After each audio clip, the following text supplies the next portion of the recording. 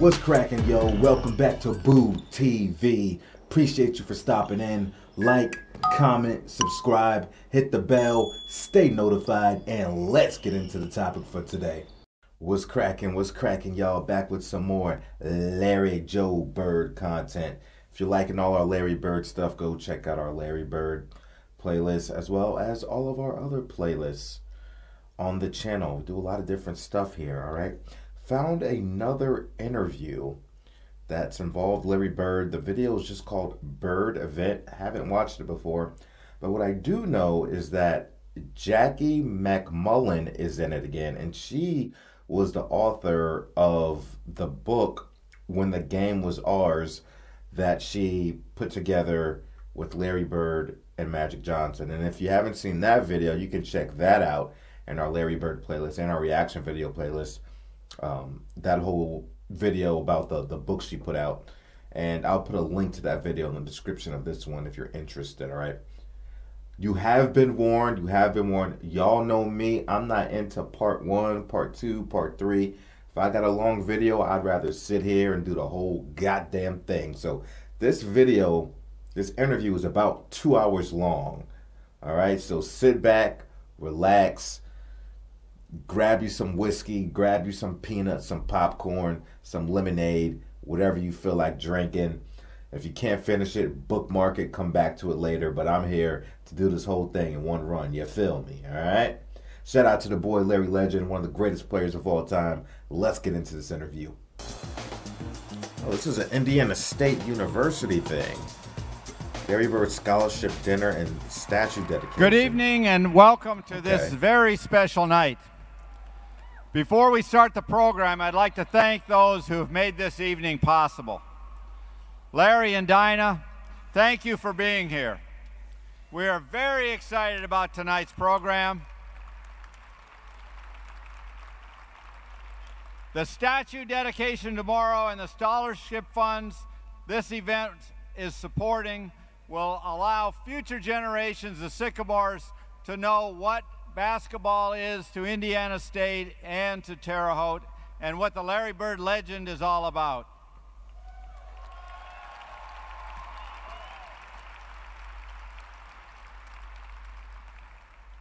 Amy and Greg Gibson, thank you for all of your hard work in making this weekend possible.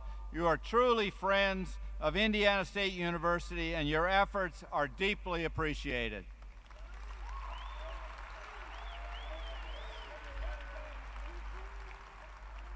Tonight's other MVP sponsors include Mary and Mike Blackwell of MoCo, the Pacers, and the Herbert Simon Foundation. I would also like to thank special guests attending tonight, including the Larry Legend Foundation, who really started this project, and the members of the 1979 basketball team who created the most memorable season in Indiana State history.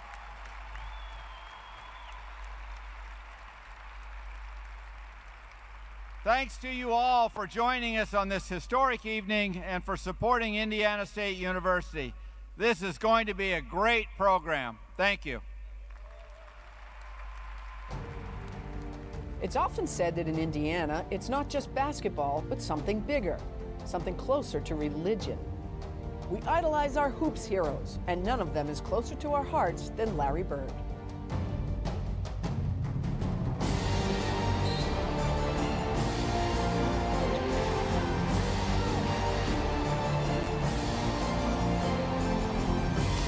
Great pass for KO for two. Isolate Bird. Oh my goodness. Bang. When Larry Bird walks into a room, he's the icon. Icon, legend, a person of integrity. His impact on basketball is immeasurable. He wasn't fast, he wasn't much of a jumper, but he had an uncanny ability to be in the right place at the right time, a skill born of thousands of hours of practice. I know they say guys work hard, but I'd put Larry up against any of them. If he couldn't outrun you or outjump you, he would outwork you, outthink you. We all Love know that about play, Larry's dead-eye Clyde. shooting, but scoring was just one aspect of his game. His passing was exquisite. Slow it out. Ball goes over the head to McHale. He could guard anyone, and he could sniff out a rebound like a hound on the hunt. Rebound to Bird. Look at that pass. This is amazing. Oh Doing my it God. not with flair or show business, but doing it just powerfully. Unselfish to no end, Bird stood up for his teammates, and he had a warrior's respect for his toughest competitors. Had Larry Bird been born anywhere else, would he be the basketball legend he has become? Perhaps, but the fact is, he is from Indiana. He is a Sycamore, and for that, we're eternally grateful. That's a dope statue. I didn't know he had Indiana a State statue. University would like to welcome our host of tonight's show, Jackie McMullen. Jackie is a nationally recognized author and sports columnist, an analyst for ESPN. She wrote for the Boston Globe for more than 3 decades, covering a wide range of high-profile sports events. Jackie worked with Larry Bird on his autobiography, Birdwatching, and also published the New York Times bestseller, When the Game Was Ours, co-authored by Larry and Irvin Magic Johnson. Thank you. Go ahead, Jackie. I love this woman. Well, welcome everybody to, I know it's going to be a very special night. I was asked tonight to tell you how I first came to know Larry Bird, and I have to tell you, I have no idea. I covered the man for several years as a reporter for the Boston Globe, and I had no idea if he liked me or hated me. I wasn't sure if he knew my name because he never called me by name.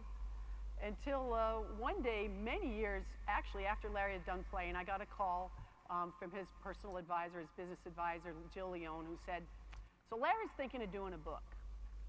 And it was when Larry was the coach of the Pacers. And she said, so we're now, this is confidential, we're now at the point where we're going to talk about some of the authors. So I thought Jill was going to run by some of my more famous colleagues and we were going to discuss which one would be the best for the job. And she said, so, would you like to do the book? And I said, well, let me think about it. Yes, of course I'd like to do the book.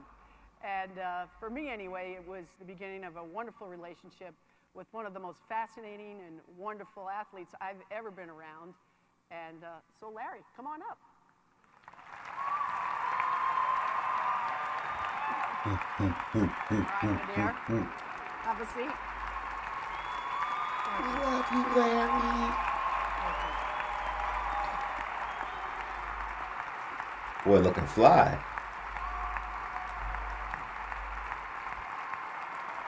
I kind of like you. Bill, Yeah, I do. thank you.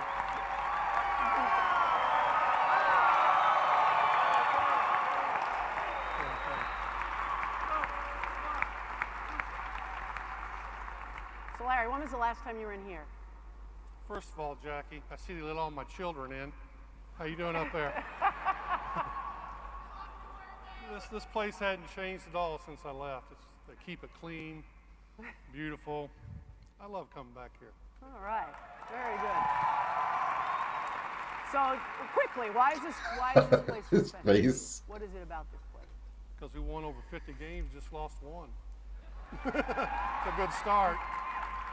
No, when I came to school here, I was in transition. I left IU and I was working down home. I came here as a young man to visit. I loved it, but I didn't choose it. So the second time I come around, I want to make the most of the situation. And I came here for 3 things: get an education, play basketball, and have fun. And I did pretty good in the third, the latter. All right. Well, I think it's understandable to me, to everybody here, that Larry Bird and Indiana basketball go hand in hand. Well, it does, Jackie, and we've been together for a long time. You know, growing up in Indiana, you better be a basketball player, or at least try to be one. It's a special place. I'm so proud to be from Southern Indiana, French Lick, Indiana, and come to really a mid-major school and have success. And it ain't about me. It's about me and my teammates. If you look at the team I had in '79, I really believe that if you looked at going into my senior year, I think it was just me and Brad Miley come back from the group of guys we had the year before. We had all new guys coming in. Why he kept Brad, I have no idea, but we had a whole new group, and to succeed the way that we succeeded and the way we played a game, I really look back on that, and everyone knew the role. It was amazing. You know, win 33 games in a row, and just how we did a lot of close games, but we played as a group, we played hard, we practiced hard, and we had success. And this is the reason we're here tonight, because we had a lot of success. But it wasn't just me, there was a bunch of us. All right. And of course, it didn't start here. It started in French Lick in West Baden, Indiana. Let's have a look. Larry Bird's story of humble beginnings in rural Indiana has a certain mythic charm. He was born in West Baden Springs to Joe and Georgia Bird on December 7th, 1956, and grew up in French Lick, Indiana. We had like a 2-bedroom home, 6 kids. Sports in general has always been part of our family's life. Larry brought his mother's work ethic to the gym at Springs Valley High. Under the tutelage of Coach...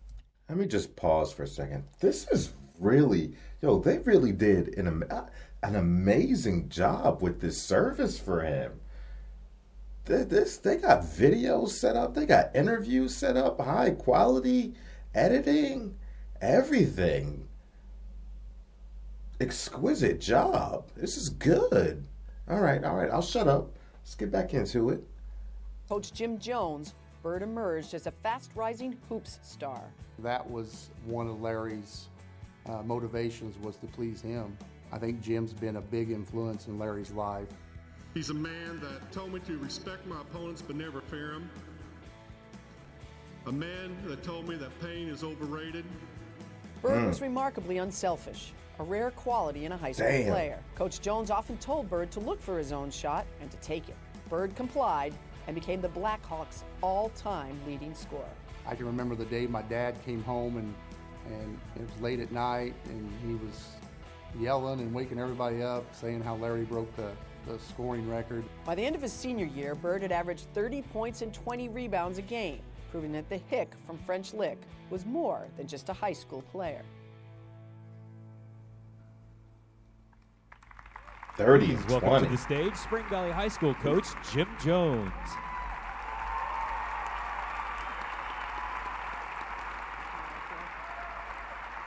Ballin'. Different Jim Jones, my bad. Thanks for joining us, Jim. So you told me earlier today that you had Larry as a really young boy, and it wasn't just for basketball either. Tell us where you first started to get to know a young Larry Bird.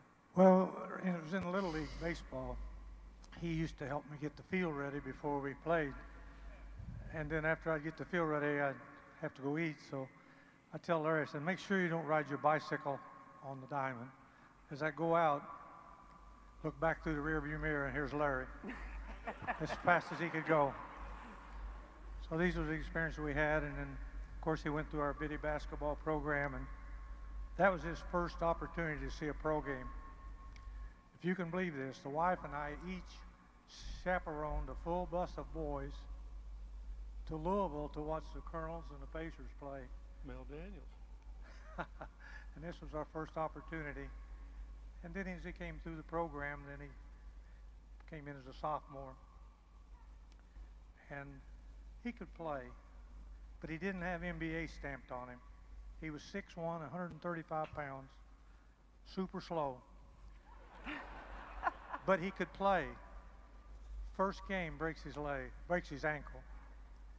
I taped him up, tried to play, and he said it probably cost him 2 years of his pro career. But he hobbled around on those crutches, shot a basketball, dribbled a basketball, as many of you have seen kids do. He was there every day, never missed, always paid attention. Got that cast off finally, and he couldn't move, stiff. So he had to run the suicides. We called them Death Valleys. In a certain length of time, I had already sent the roster in for the state tournament, which you had to do. He wasn't aware of this, and I told him, if you run it in a certain time, you can play. he tried every day till he could do it. And then he started practicing with us, and we go to the state tournament. He hasn't played, but he could play. Had he not broken his ankle, he would have been a starter before the season was over. So it was this type of kid that we had. We knew was going to be a good player for us. He gets into the sectional game, and he had no doubt his confidence level, and he assured me he could take care of it. And he did. He had 2 free throws to win the game. Pretty amazing. So it was quite an experience. But after not playing all year, and as I recall, you said when he first hurt it, you said, well, let's just tape it up, but without anything on it. You taped it onto his skin, Oh, right? yeah, well, we don't mess around putting, you don't need, And you don't need pre-wrap. We used to tell him, just spit on it and play. Right. But so you're sitting out this whole year, and you're going every day on your crutches. And I think you told me at one point that's how you started using your opposite hand, right? Well, that's definitely using the opposite leg about the hand. But I watch practice, hobbling around out there trying to do different things. I worked on my left hand a lot, and that's what I always tell the little kids that growing up start playing basketball. Your left hand's got to be just as good as your right hand, not to shoot with, but to pass with, to drive with, whatever. And that was the time that I really started to develop my left hand. Okay, so you get the cast off. You're in the tournament. You're on the roster. Your coach calls your name. You haven't played all year. What are you thinking when he's sending you into the game? Well, I can remember that. It's like it was yesterday. By sitting there, you know how you never get to play, and you don't know why? Because you always think you're the best player. And I heard my name, and I turned complete around, thought it was my buddies at the game hollering at me. And I felt this. I was in that game in a hurry. And I remember the first time I got the ball, I just turned and shot it and it went in. But, poor old coach, he struggles with finding talent. I mean, I break my ankle in 2 places and tore all the ligaments in it. He tapes me up and pats me on the butt and says, "You'll be all right, go out there and get them." I made about 2 laps up and down that court. I go, I don't know about this. It was not good. We were checking his pain threshold. Yeah, well, you did a good job that night.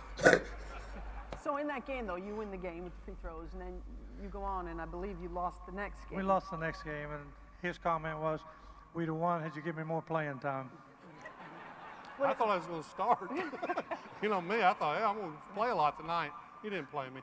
But when you come off the bench and hit a shot like you did in that game, that's what sort of makes you think, ooh, I like this, like with anything, right? No, I was surprised as hell, to tell you the truth. I just turned and shot it and went in. But at the end of the game, I don't know, Coach, 12, 13 seconds to go in the game, and I get fouled, of course, Right. But I really thought I could make them, but, everybody was nervous. But I went to the line and made them 2 free throws. They had a chance to win it, but after that game, I thought, I'm going to start the next game. Right. He didn't play me. I don't blame him, but, in your own mind, you think you're better than what you are. But I also remember telling me that in the summertime, you guys would all be down at the playground working out, and Coach Jones would stroll on by and say, "I'll be back to check on you." And sometimes that was an hour, and sometimes it was... Well, he didn't tell. I figured it out later on, but my friend Michael Cox was with me, and Coach Jones stopped by and said, "Hey, why don't you guys work on this?" And we'd work on that thing, work on it. I mean, we was out there all day. Coach Jones sometimes come back in an hour, sometimes 2. Well, he started playing golf. It takes 4.5 hours to play golf. Then he'd show up and go, "Where was you at today?" He wasn't out there, so we never left again. We stayed out there all the time. But he was such a mentor to all of us, not just me and Michael, but all of us. We had, after practice, we had ping pong tournaments. We did everything together. And Coach helped us all along the way. Can you imagine the thousands and thousands of kids that he's helped?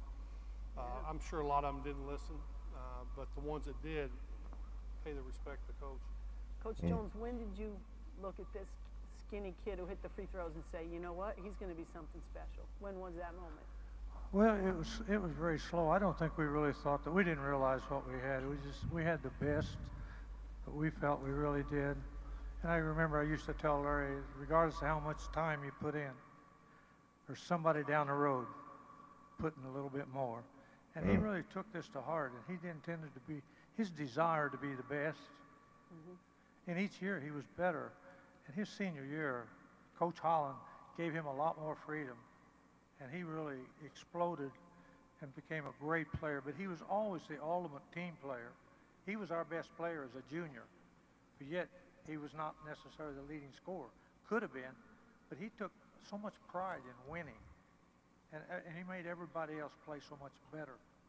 It's just unreal how well people relate to him. And he never says anything. You know, it's just. He says plenty now. Well, yeah, as I told you, if he's your friend, you don't need any enemies.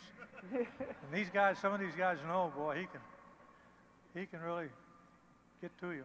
So we have to ask, because we were just talking about it off stage, why did you resign Larry Bird's senior year of high school? He told me it was a dumb move, and I agree with him. Yeah, there's just a lot of things there. My children were in junior high, and I had 10 years in or 11. I was the athletic director. I was his guidance counselor. I had more problems with that than I did as him as a player. But and then I hadn't been out very long at all, and I really felt like that's really what I want to do. So it was really good for both of us. My career ended up decent. His career ended up fabulous. So it really worked out. And, you know, we've stayed very good friends all these years, and it's really been important to us. So your senior year, Larry, you know, teams start coming around, colleges, a little later maybe than. Man, I think that's absolutely beautiful. After all these years, he's maintained a good rapport and a good relationship with his high school coach. They didn't even coach him his senior year either. You know what I mean? I think that's wonderful, man. That's cool. That's cool to see. That doesn't happen a lot. They do today. But one in particular, Danny Crum, was pretty persistent. Tell everybody about that. Oh, did he? Well, Coach was there. You know, he told me before the season started, he goes, hey, look, I'm not going to be around this year. It's going to be better for me to stay away. When I started getting 30 and 40 points a game, he was right behind me. I mean, this guy was everywhere. But these coaches would come in, and obviously Coach Jones would help me, you know, sit down, talk to him, and he was there all the time, which was a great help. But Denny Crum came in, and he wanted me to come down to Louisville to visit the campus, and I didn't want to go to Louisville. Gary Holland, my high school coach my senior year, played at U of L, and he liked it. You know, he never got involved in it, but I talked to Coach Jones. I said, I don't want to go to Louisville. That's not a place where I think I fit in. But Denny Crum came up one day, and he's probably been there 2 or 3 times, hadn't he, Coach? And he said, look, if I beat you in a game of horse, would you come and visit my school? I go, yeah, no problem. I mean, I was hot that day. So I never made the trip down to Louisville. He was better than you thought, though, Denny Crum, right? He could shoot. You know, Denny Crum played for John Wooden at UCLA. Another one that was interested was University of Kentucky, and this was where Larry really enjoyed it. I thought if he'd have picked a school, he would have been Kentucky early.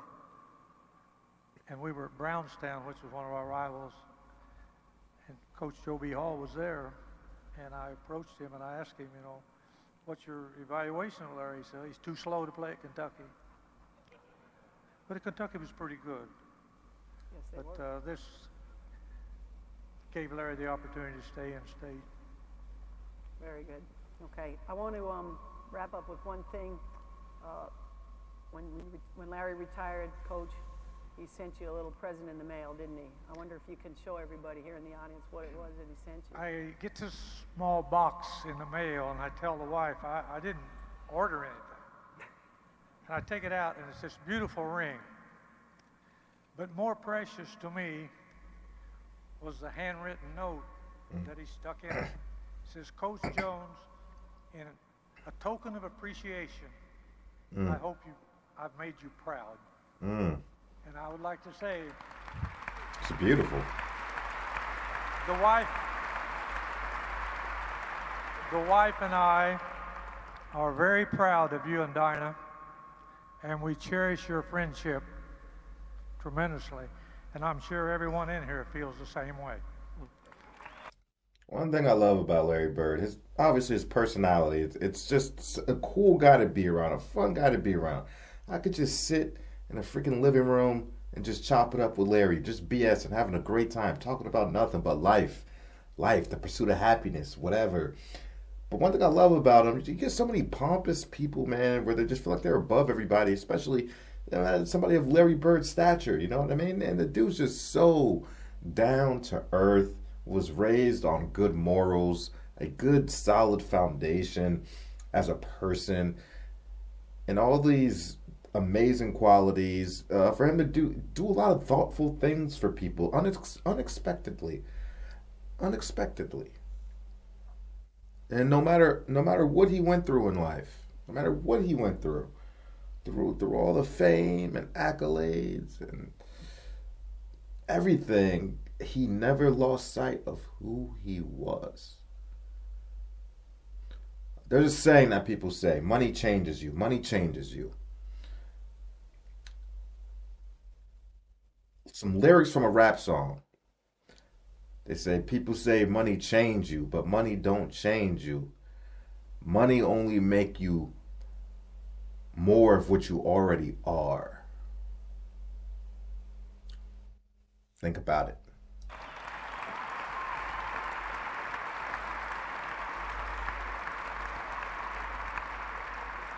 And I will say, and I'm not from Indiana, but after the last couple days, I feel like I am.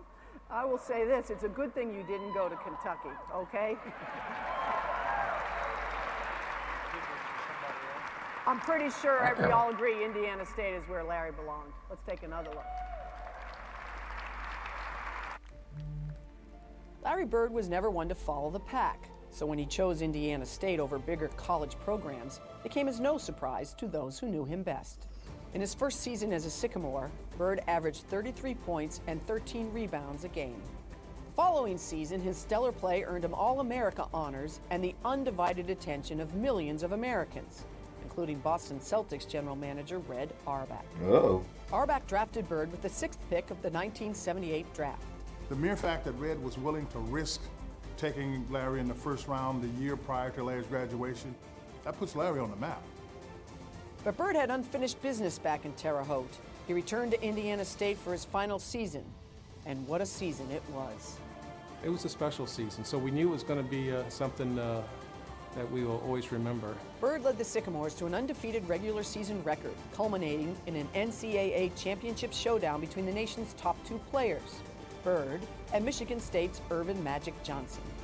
In the end, the Spartans were victorious, handing the Sycamores their first and only loss of the '79 season. We all realize that being 33-1 is not as bad, but we've been 34-0. But it was a lot of fun times, a lot of good memories. Still, Bird brought home a collection of honors, including the Missouri Valley Conference Player of the Year Award, NCAA All-America, the Wooden Award, the Naismith Award, and the USBWA College Player of the Year Award. Soon, Bird and Magic would meet again in the National Basketball Association, where the 2 players would become friends and fierce rivals as they ushered the NBA into a bold new era. Indiana State is known for Larry. There's some great athletes that have also come out there that went on to play baseball or football. I just think Larry had the biggest impact because of basketball and Indiana. Indiana State will always be remembered for Larry Bird.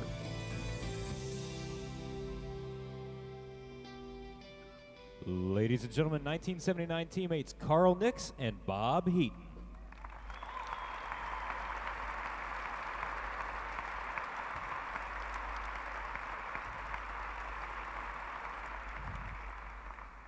Well, okay. So, Carl, let's start with you. You walk into practice and there's this no-nonsense guy named Larry Bird who's not taking anything lightly, no slacking off in practice. Give us a sense of what practice was like with Larry, especially that championship year. Well, my first thoughts was I ain't taking none of that. You know, I'm from the south side of Chicago. I grew up with all that. I'm not taking it. You know, but once we started playing and I've seen Larry's toughness and his dedication and passion for the game. It brought out the best in me. And what I did notice about Larry, referring to myself, is that, you know, I didn't back down to anybody, and I think that in some ways he respected that. So it was an unspoken bond, so to speak, with that, because I mean, growing up in the south side of Chicago, you know, that's how we played. And I think at some point, he respected that. And from that point on, it was pretty good. It was a good bond. So, Bob, Larry Bird, the player, you're watching him, and when did you know, okay, wow, we have a chance to do something really good here with this guy? Well, the thing of it is, you know, I knew what his stats were in high school, senior year. You know, he was 30 points a game and 20 rebounds a game. And so I thought, who is this guy? You know, and it was one of those things where Larry, he worked for everything he got, and he came early and stayed late, and you know, the times he'd be at the boys' club and shooting late and so forth, that type of thing. But you know, he really wasn't a vocal voice and say, okay, you got to do this, you got to do that, work hard, that type of thing. But we just sense that we got to do the same thing because he's putting it out, you know, every day in practice and so forth. But and that's just the way he was. And thinking back, you know, living together there on South 11th Street after the season, the way I'll get into some of those stories later. No. But, I'm married now. But Bob. anyway, yeah. And my daughter's here. What happened on South 11th Street stayed on South 11th Street. But you know, after the season though, you know, he'd be getting up early in the morning and taking off. I said, Larry, where are you going? And he says, well, you know, going to West Vigo High School to do a student teaching and work with Coach Ballinger there on the baseball team. And you know, nowadays I think once you use up your eligibility or whatever, you don't even think about graduating or that type of thing. But that was Larry's goal, was to you know, graduate and get his degree, and he just had to. That's part of the sacrifice that he did. So it was more to it than just on the basketball court, but we saw it also in life, so to speak. So Larry, you got here a year before where you couldn't play, and you had to practice with the guys, and as I recall, you took out your frustrations of not being able to play on him a little, and it even cost you Coach Hodges calling you in to talk to you about it, right? Well, the first year I was here, I had to sit out a year, but the practice was my games, and we used to be out there playing, and Coach King, which is not with us, but he was absolutely a fantastic basketball coach. And we go in these practices, and the second unit, which I was on, we'd be playing pretty well against the first unit, and a lot of days we beat them. But it got to a point where Coach King would set me out of practice a lot because we were dominating the starters, and I never could understand that. I got frustrated, and one day I left. Went in, took a shower, and I said, I'm out of here. If I can't play when I'm not playing. But the next day I was called into Coach King's office, and he says, look, I've never had a losing season. Every day you come in here, you demoralize our starting unit. We're halfway through the season, and they're giving up because they can't even beat you in practice, you and the second unit. He says, the hell with it. You're practicing all the time now. And it made me feel good because that was my competition. I already sit out 1 year, and I played basketball, but not like this. And I was getting ready to come into college, and you know, in my mind, I thought I was going to take this thing over. I thought I was good enough to really put this school on the map right away. You know, it's a different feeling. You know, you don't know until you get out there. But once I got out there, I understood that special things could happen.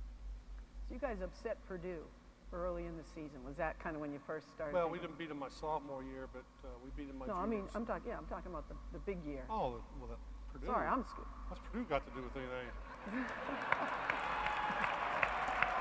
All right then. I mean, you know, you see these names just like UCLA when Bill Walton played there. Please, come on. Can you imagine me playing against Bill Walton? He'd be crying to the rest. Larry's pushing me. Larry's pushing me. You Bill like that. So the names didn't mean anything to us. We just played. Played. But to the rest of the country, I think that's when they started saying, "What's going on down there?" I know, but the rest of the country is like most people. Purdue, Indiana State. Purdue's a Big Ten powerhouse. Indiana State's a mid-major. But it didn't matter. You know, we just played. And one thing about these guys, when they threw that ball up, it didn't matter if you started or come on. They played, and that's what we was drilled to do. You guard and you play. And that was in our mindset. Now, do we know we was going to win 33? No, we didn't. We didn't know we was going to win 10 games. But when that ball went up, we were playing. And it happened to be, the results happened to be good for us. Facts. So I think one of the things people are impressed with, you didn't have a ton of depth. The Magnificent Seven is the guys. Well, we had some depth. That's a good point that Larry brings up. You get so many teams now where they view competition a certain way and then they don't play. They play down to the level of their competition. And these boys is just like, I don't care who you are. Your name is a name. Whoever's on the team, a name is a name. You are an enemy. And you are on the floor. And we are going to play like we play everybody else to try to get a victory. I like that. Okay. Leroy Staley was a pretty dang good player. Who's that? Leroy. No, Leroy Staley's here, isn't he? Eric Leroy, Kirk. you here? You know, a couple times we got in foul trouble, and some of the biggest games we won because of our bench. So, I mean, give him credit, Jackie. Come on. All right, I guess I better not go to Indiana State. But you guys did have a winning streak in that last year. It got to be 18 in a row. One of the biggest games where it looked like that streak was in jeopardy. You two were on the bench because you fouled too much, Larry. Right, Carl? You two had fouled out of the game. Carl fouls. I had 5 fouls, and that's the only 5 fouls I had that year. Right. No, that was. So. That game was over. Let's have Bob tell us what happened at the end of that game against New Mexico State. Well, and at the timeout, you know, Coach Hodges is telling everybody, okay, I want you to be here on the floor, and Brad, you go here, and so forth, that type of thing. But he never told me where to go on the floor. Okay, so he probably didn't know your name. Oh dear. So if you saw after the timeout, I went clear down to the end of our under our basket, so to speak, in the corner. Well, I didn't see anybody at half court, so I thought, well, if we do get the rebound and if they throw it to me, I'm a non-factor. So I went to half court at that time, and then of course Greg Webb he missed the shot, and it just went to Brad Miley, and Brad turned and threw to me, and as I turned around and shot it, halfway, when the ball was halfway there, it looked like it was going to go over the bank board. That would have been bad. And then it just, obviously it went in, but what really made it was that we were able to win in overtime. You know, I mean, if we hit the shot and we got beat, big deal. But as I tell people that a high school team could have beat them in overtime because they were just totally out of it at that time. And because they were yelling, 18-1, 18-1, and I think Slab Jones told somebody, maybe Larry or somebody, hey, be sure you move away, from the floor because the crowd's going to come in. And so, but it was something like, one of those things, but be at the right place at the right time. But things just had to fall in place. He had to miss the free throw, went right to Brad Miley, and Brad turned and threw to me, and I, went hit it and so forth. But worked out well. It sure was. So Carl, Bradley decided, okay, we'll just shut down Larry Bird. I think he took 3 shots in the whole game against Bradley. 2 shots. Okay, he had 4 points and 11 rebounds. And they thought, well, if we just shut off Larry Bird, we can beat Indiana State. Clearly not the case, right? It was the dumbest thing that Coach Versace ever have done as a coach. And I loved it because I was playing horse out there. I was shooting left-handed, right-handed. I mean, I had all these open looks. I mean, I was working on my jump shot. And I needed to work on my jump shot a little more. I mean, they had him smothered, man. I was filling it up. Me and Steve Reed were just lighting it up. It's like, your turn, Steve. No, my turn. I think I ended up with 31, and Steve might have had, I don't know, 25 or something. And I was like, man, I hope all the games was like this year so I can get my numbers. Because he was getting the shots and he was getting the numbers, but I wanted to get my points too, So that was real good. But it was a terrible strategy. It was stupid, And from that day on, I was able to you know, improve on my jump shot. And that helped me throughout the year. All right, very Yeah. good. So, when you start winning 18 in a row, something starts happening to this campus, right? Kids are sleeping out overnight to get the tickets. Can you guys just talk a little bit about what the atmosphere like? This town that you wanted to put on the map. Well, the atmosphere was already there. I mean, we had success the prior 2 years, and our students was, involved in the games. But the more you won, the more people noticed, and I think a lot of the people in Terre Haute probably watched the games and paid attention. But when you start getting on the covers of magazines and national news. With cheerleaders? I don't know. No. But it's pretty amazing. I can remember the first time I was on Sports Illustrated. I was just, a little kid in a little college. First time I was put on Sports Illustrated, it all changed. So that's what happened to us as a team. When I was getting all the publicity, Carl was crying foul. Carl was upset with me. Carl didn't like me, and Carl loved me, and I always loved Carl though. Oh, man. And we're still together. Yeah. We work together. Ain't that something?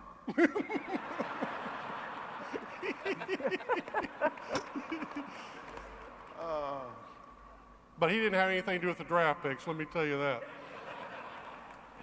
Actually, he did. I'll leave that alone. Go ahead. No, for me, I stayed on campus that year. I wasn't like these guys here. I had a dorm room, and there was a lot of happiness on campus, being 18 and 0. Trust me. I was walking around like a rock star. He's walking around, he was asking where I was at. It was just fun, and the professors was good with it. You do a little work, show up, they took care of you a little bit, when you're winning, you're winning. And it was just a good time. It was a good time. It was a great experience. Words can't really describe how the feeling that I got from being a part of a team that was 18-0 at that time. Jackie, one thing about all the toilet paper.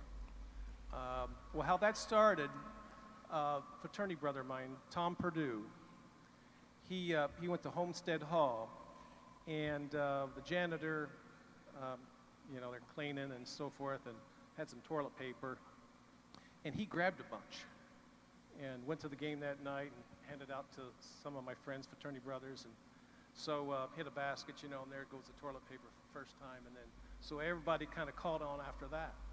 And I talked to Tom about a couple months ago, and I told him about that Purdue thing, and he told me the story and so forth about Homestead Hall. But it seemed like then everybody in the dorms would get the toilet paper out, and then we hit the first shot, and here comes the toilet paper, that type of thing. And it just kind of kept going. So that was one of the things that kind of took on the season. Once we kind of got it going, and it was almost a trademark, because we're going to have that toilet paper thing. But some things behind the scenes that a lot of people don't know about, but how things happen, and it's kind of neat. So he's kind of, even then, didn't love the attention. Larry didn't, when all this is going on. And from what I understand, at the end, it was getting hard for you to go to class, even, because people were starting to. Well, one thing I did here, I went to class. I was trying to get help Carl did. I didn't meet them same professors. Where the hell were they at? But I went to class, and I had a lot of help here. We had tutors. We had people willing to, if you wanted help, and just like any student athlete to play sport. No, but what I mean is, from what I understand, kids were following you to class. They were asking for autographs. People were following you around campus, and. Well, my own teammates did that, so it wasn't no different. I have to say this here. I seen Larry practice all the time, but I never seen him on campus. And I never could understand that, never could figure that out. We talking about going to class, we all had classes together. The coaches schedule that so we can look out for Well, each the other. But I classes never you seen had, you had swimming and I- badminton. The rest of us went to real school. You was over in the PE department. Carl took that basket weaving 3 times.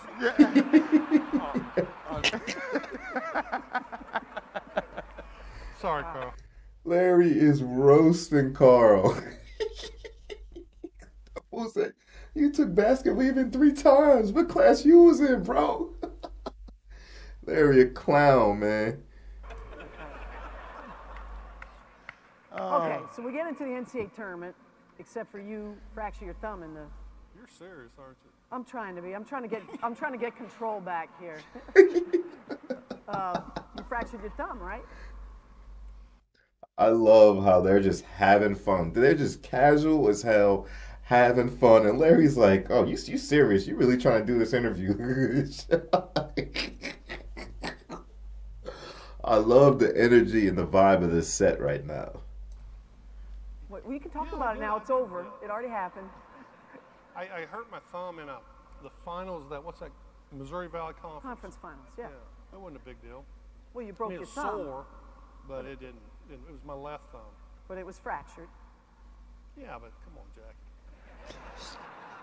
Just sticking to the facts, really. Well, it was, it was sore, but I mean, they came out and said I probably might not be able to play and all that, but I didn't miss a practice or anything, did I? No. No, I was fine. Okay. No. Good. So you guys early on, you beat Virginia Tech, Oklahoma, and then you have Arkansas. Red comes to see you before the game and says, after you lose this game, I want to sign you to a Celtics contract. He said, well, it was basically that, but he said, look, we drafted you, we like you come, as soon as you're done here, we'd love for you to sign and come and play out the rest of the season with the Celtics. I go, what? Never heard anything like it. Yeah. And I just said, look, I want to finish, I'm close to getting my degree. I got to do my student teaching. I'd rather do that than come to Boston the following year. But I know what he was trying to do. I didn't know a lot at that time about the NBA or contracts, but he was trying to get me signed before the next draft came up, because if he didn't, I would have went back to the draft again. Right. But it was pretty interesting to me that, he would say something like that before one of the biggest games I ever played. But I understand Red too. He's trying to put a team together. Right. So you play Arkansas, Bob. Sidney Moncrief, pretty good team. Take us through the end of that game. It comes back to you, doesn't it? Well, here we go again. At the timeout, I don't know how many, 28 seconds to go or whatever it is, and obviously we want to get the ball to Larry, and Moncrief, I think, was guarding him pretty closely, and we just worked the ball around, and I think a lot of people have seen the video maybe, but Steve Reed, where are you, Steve? He had a open shot, I thought, but he passed off to me, and when I got the ball, I thought it was Scott Hastings, on the Arkansas team. He was like a 6'9" player, and I thought he was between me and the basket, so figured instead of going up this way with it, because I'd get blocked, I kind of just used my body and kind of went with my left hand and bounced around and went in, of course. But it's just one of those things. But it was one of those. But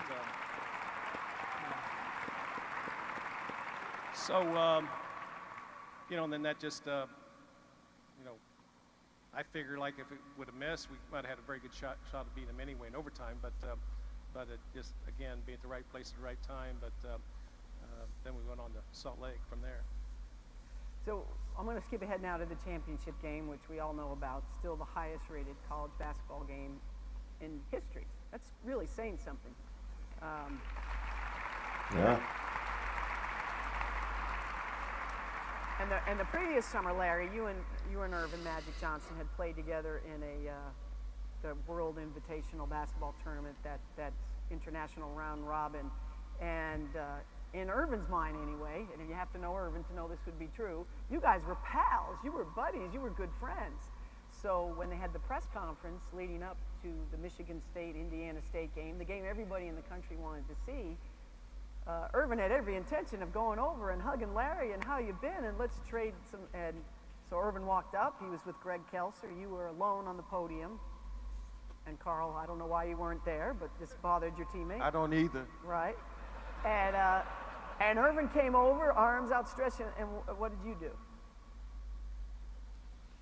Well, Irvin told you the story. I don't sort of remember it that way, but I didn't want no part of it. You know, Right. I was there for a reason. I'm not in all that lovey-dovey stuff before games or after games. But my goal there was to prepare myself for the game. It's just something that, you know, what's he want, you know? I mean, it's true. When you talk to him, I you know what it I is. know him well. But, yeah, I know you know him well. You listen to everything he says. I love Magic. Magic's my man. But, I wasn't there for his statue unveiling, Larry, okay? I'm here for yours. She's like, loyalty. Loyalty, Bird. Loyalty. no, but I heard you donated to it. Okay. Okay. Okay. Well, I know, but I know what you're saying, but it was after a practice. He sort of ran up and was going to wish me luck, and I Oh, just he was kept being walking. Irvin. He was bringing Yeah, Irvin, who the well, guy he's a we nice guy. Right. And what he said afterwards, as he went back to the hotel room, was to Greg Kelser. He said, "That Larry Bird guy's kind of a jerk." I agree with him. Yeah. Actually, I'm starting to agree with him too. I'm kidding. But that game going in, really was the game that everybody wanted to see. What was the atmosphere like, Carl, before you played? The night before, I'm sure you're both tossing and turning, but you know, what were you? I'm sure you guys thought you were going to win, but what worried you? What kept you up at night about that game the night before? Well, the Michigan State band kept us up. One, they was like playing outside our hotel all night, kind of kept us up. But it was funny, we all decided, some of the guys decided to go see a movie. And we were sitting in the theater, and the next thing I know, Magic and some of the other guys are sitting in the same row. Wow. So I looked over and I was like, man, they ain't scared of that, you know. I'm not afraid. You know, they kind of like whooping at us a little bit, talking. And yeah, but you're from the South Side. Take care of it. yeah, but I needed a couple more guys to roll with me on that. Was I there? No, you wasn't Okay. there. Okay. Yeah, I needed you to roll with me on that. So, you know, it was one of them things where they was trying to like scare you and all that. So I do remember that before the game. But, you know, I felt like our guys, you know, we're gonna stick to our plan, stick to what we knew, what got us there. And, you know, other than that, it was just one of those things where Michigan State, they was trying to say things and do this and that to try to scare us, but I felt like we had our heads right and our plans going into the game right. I think the number one thing that really got us really loose as far as getting away from what Michigan State guys was doing, Magic and them, is when Larry came up to us in practice in our shoot-around, he said, you know, because we didn't like Billy Packer because he was like hating on us all year. He was just hating on us. Al McGuire was on our team. Billy Packer hated on us. So Larry said, hey, guys, come here, everybody come in. Everybody get a ball. I don't know if Larry remember this or not. You remember that, Bob? He said, everybody get a ball. And we just bombarded Billy with the ball. Boom, boom, boom, boom. Did you really? Yeah, we just killed him. We killed him, and I thought that was the highlight of the tournament. You know, and that kind of got us all kind of loose to me. And we just went into the game from there. You know, it's funny, Jack. They all threw their balls. I didn't throw mine. Of course you didn't. So, Bob, you told me once that when that game started, about 4 minutes in, you were already worried. Tell me why that was. Well, I remember sitting on the bench there, and probably about 4 minutes into the game, Michigan State stole a pass and went down for a fast break. It was like 4-on-1, and you know they laid it up, and I thought, wow, that never happened this year. So, and they did it just like that, real quick. So right then I thought could be a long night, and but as I've told people, I mean, I give credit. They had, you know, Benson and Ron Charles besides Kelser and Magic and of course Donnelly, but those guys had long arms, and with their zone defense, they just pushed us out a little bit. And you know, Larry was 7 for 21. I hate to bring it up, but anyway, I was like 4 for 14, but they just took us out of our game. But you know, there's a couple times if we would made a shot, and who knows? But it's one of those things. But so when did you think we're in trouble? Well, we made a comeback there in the second half. If I remember correctly, Steve Reed hit 2 shots in a row, and he passed up his first one, and it came down, and the guys were saying, shoot if you're open. He hit a couple shots, and we was making a run. Then I don't remember all the guys' names. Left Donnelly, is it? Very good, Larry.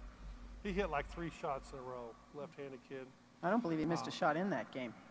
But, you know, I could tell. I knew going in that game I was going to have to play the best game I ever played in my life for us to beat them. We won by 2 in against Arkansas. Against DePaul, we won by 2, and I hit like 16 out of 19 shots against DePaul. I was going to have to do that again the next night for us to have a chance to win because their length, the way they guarded, they played the zone, a matchup zone with 2 guys around me all the time. And with their length and their speed, and you know, they had some good players on the team. I knew I was going to have a big game. And like Bobby said, I shot horrible, like 7 for 21 or something. I don't know. 5 of 8 from the line, which I know is something that's bothered you for many years afterwards. Well, you know, I missed a lot of shots, but I made some too along the way. No, of course, yeah. Of course you did. You've told me before that, as well as I know you, this seems to me the one game you never could get over. Is that still true? Yeah, you know, going into that game, you know, you win 33 in a row, and we had all the luck, and, you know, we're winning games by 2. You just think somehow you're going to win the game. Right. Then you get to a point in the game, you go, uh-oh, this is not going to happen. I mean, it just absolutely shattered me. I thought for sure we was going to come back here with the trophy. I'm sure my teammates thought that. We were all nervous. You know, we're kids. We're all nervous. But somehow I felt that we're going to win the game. I thought going in that final game I was going to have a monster game, you know, and as you're going along, you're not hitting these shots, you go, what the heck's wrong? But it absolutely crushed you. You know, I've told Irvin, you know, you've been with us. That's the one thing he's got over me. You can talk about NBA champion, which is spectacular. You know how that is. But you only get, in college, you might just, you know, you're not Bill Walton. You know, you don't win 3 college championships because they got all the best players in the country.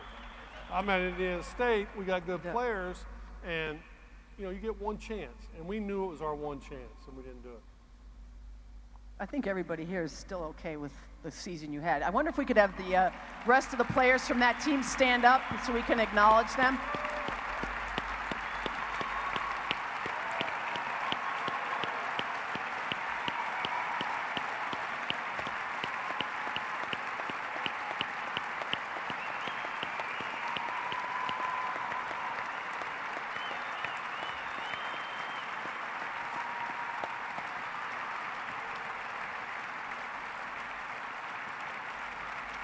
Congratulations to all you guys as well.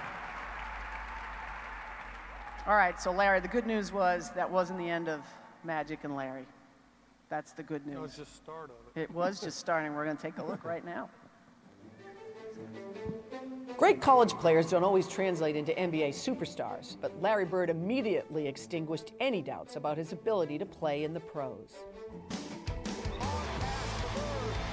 what a pass to Parrish. Oh, they're going to give the ball to Detroit. Bird steals it. Johnson, layup, Boston. Boston, you know, is known for a hard-working town, and Larry fit right in. I mean, the fans instantly fell in love with him. Bird the steal. Takes it himself for 2. In his rookie season, he was named NBA Rookie of the Year, beating out his old rival, Magic Johnson. Throughout his career, Bird earned a reputation as a fierce competitor who walked the walk and talked the talk. Didn't have to worry about Larry coming to play. When you got a guy that you know they're prepared to play at a high level, that gives you an awful good feeling. Bird helped usher in a new and exciting era for the NBA, taking its popularity to new heights. He never shied away from a confrontation and was notorious for his verbal barbs. He was also famously clutch. At the end of close games, everybody knew the ball was going to Bird, and there was nothing they could do about it. All right, here's Bird. Drexler all over him. He fires. He proved a lot of people wrong, and I think that's maybe why he worked so hard. Pull up. He wanted to show people that, you know, I am good, and you better not come at me because I'm coming right back at you. In 13 seasons with the Boston Celtics, Bird led the team to 12 playoff appearances and 3 NBA championships. Along the way, he made 12 All-Star games, won 3 MVPs, and scored more than 20,000 points. After winning an Olympic gold medal with the Dream Team in 1992, Bird announced his retirement from the NBA. Yes, I'm going to miss playing for the Boston Celtics because I was very proud to play for the Boston Celtics. Bird is still considered one of the greatest NBA players of all time. Larry made the fans in Boston proud, but nothing could compare to the pride felt back home in the state of Indiana. Please welcome to the stage Larry's Celtic teammates Bill Walton, Quinn Buckner, and Joe Klein.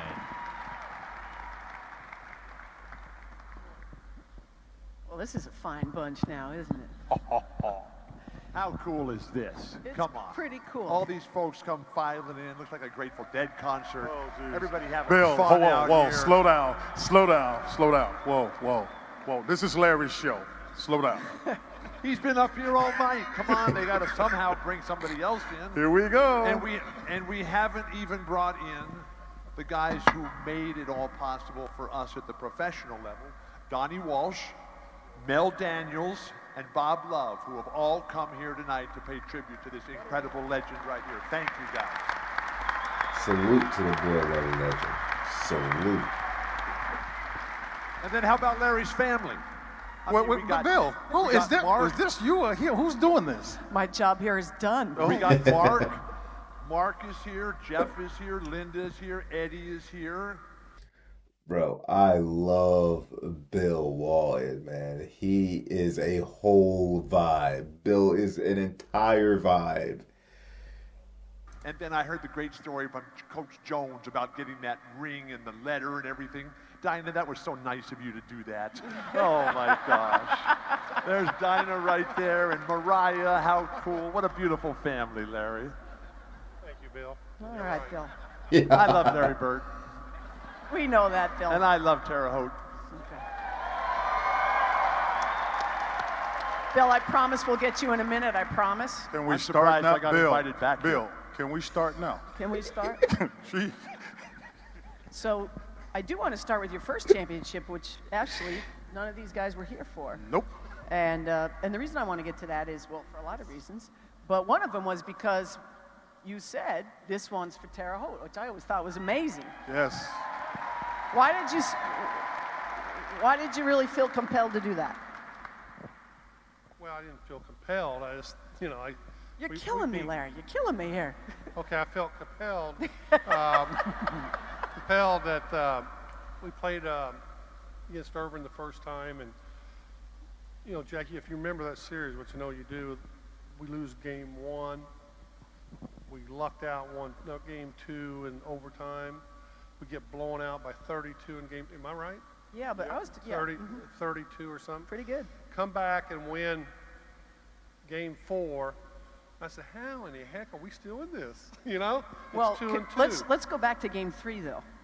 What did you call your teammates after game 3? Remember? Bunch of I know sissies. what I Bunch of called. sissies. That was great. No, I know what you called us. I called all of us. He said we played like a bunch of sissies, is exactly what he said. We, not you. I didn't say that you, whoa. I meant you, but somehow it just came out we. It generally does. You were obviously upset because it was a bad performance. But what were you just trying to motivate them, or did you really feel that way, or No, both? I felt that way. They had us down 38. Remember, we kept sitting there running too fast for them. We can't catch them. We can't catch them. But somehow we end up winning game 4, go back to Boston, and we say, now we got to put the hammer down. We cannot let them get out here with a win. We win game 5. I can't stop looking at Larry Bird's finger, dude. I can't believe he shot on that finger his whole career. And still one of the best shooters in the league. Could you only imagine if his finger wasn't shaped like a boomerang? Could you imagine how lights out he would be, bro? Crazy. pretty good lead in Game 6, lose it. And Game 7 was absolutely crazy. But after the game, they were asking some questions. I won a little trophy, and they were asking me a couple questions. A little trophy. A little trophy, MVP. It would be the trophy. MVP trophy. And it hit me. Everything just came back to 1979 and how Irvin got the best of us then. And finally, I got a rematch with him, and we beat him. And I meant it. I wouldn't have set up. I didn't mean it. You know, it was for Terre Haute. Yeah, very good. Hey, Quinn, I want to actually go back to the year before that, which was a bad year, as you remember. Ooh. And Bill Fitch was the coach who you loved. Bill Fitch, you had won your first championship with him in 1981, and but there were some other players on the team that had kind of quit on. They had quit on Bill. Let me. I'm gonna do a bill on you here for a second. Okay, go ahead. That's good. It was a mutiny. It was. Ladies and gentlemen, I got traded from Milwaukee to Boston, and I thought I had died and gone to heaven because I always visualized myself as a Celtic. You should try getting traded from the Clippers to the Celtics. Man, now that. Yeah, that's true. I had never seen. I had never seen anything like this. We had guys literally. I think we were down 10 with 2 minutes, and we were walking the ball and intentionally walking the ball up the court. And you could just see that lack of effort. And it was the first time that the Celtics have ever been swept in a playoff series. I remember that distinctly.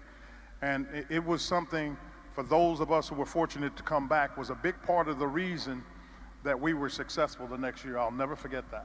What did Larry say to you guys at the end of that year? Or I know you worked out with him that summer, but you knew his mindset that summer. I actually came to work out with him in the French Lick, and I realized I thought I worked hard. I really did. And we started running up and down the hill over there. You remember running up and down that hill. If you've been to French Lick, there's a hill that's on the backside. It now goes up to Pete Dye. I thought I was going to die.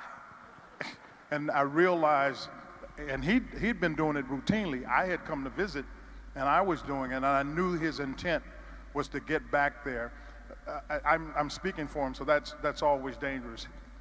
His passion for being so supportive of whatever it is he's doing, and in this case, the Celtics and Red Auerbach, had him at a high level in terms of his competitiveness and his ability to prepare, because you can't have success unless you prepare. I don't know anyone in my life that's ever prepared better. Pretty good. Quinn, you're not going to tell the story about the time that you, me, and Larry and Dr. Root went down to French Lick, made the pilgrimage down there? Wait, Bill, this is a family show. What is your problem? So Larry had this guy, a state trooper in Indiana, who was named Dr. Root, and he drove us everywhere. And every time he'd get on the radio, he'd say, got Larry Bird in the car, Larry Bird coming through, clear the road. And we're driving 100 miles an hour in the middle of the night from Indianapolis down to French Lick, and we're going through Bloomington.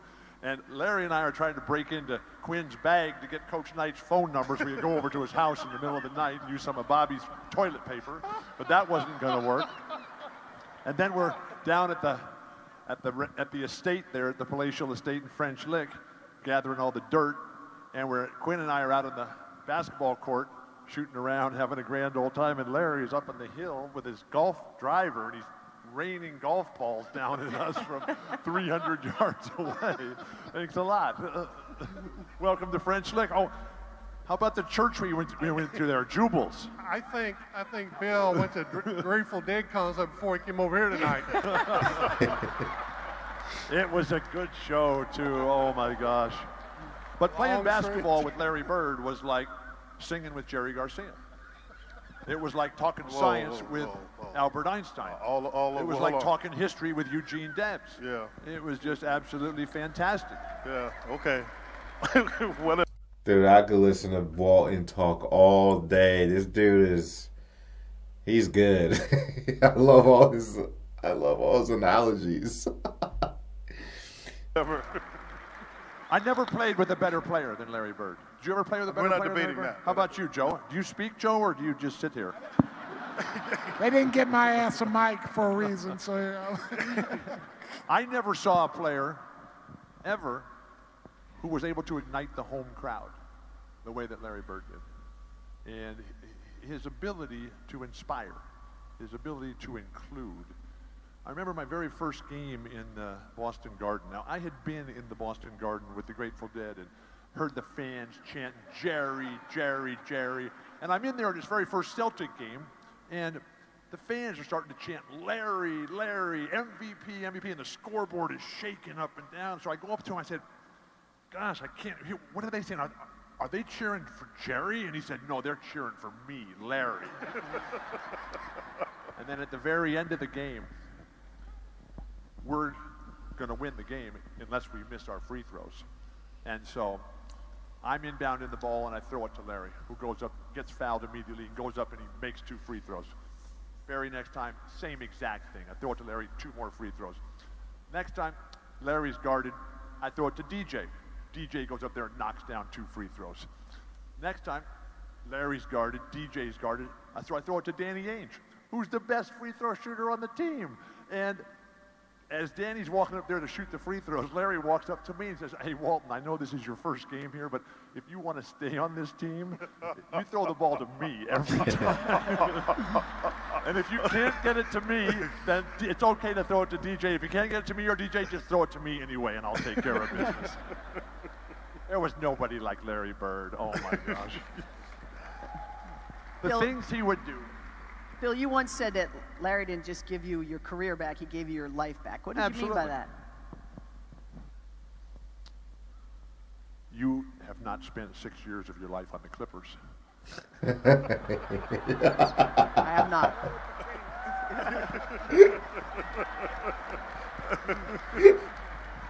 But to know what Larry Bird was like, not so much as a basketball player, but more as a human being.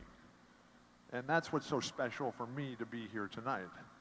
Because not only when I got here today in my fabulous hotel room, and President Daniel Bradley, he left a bottle of whiskey in my room. This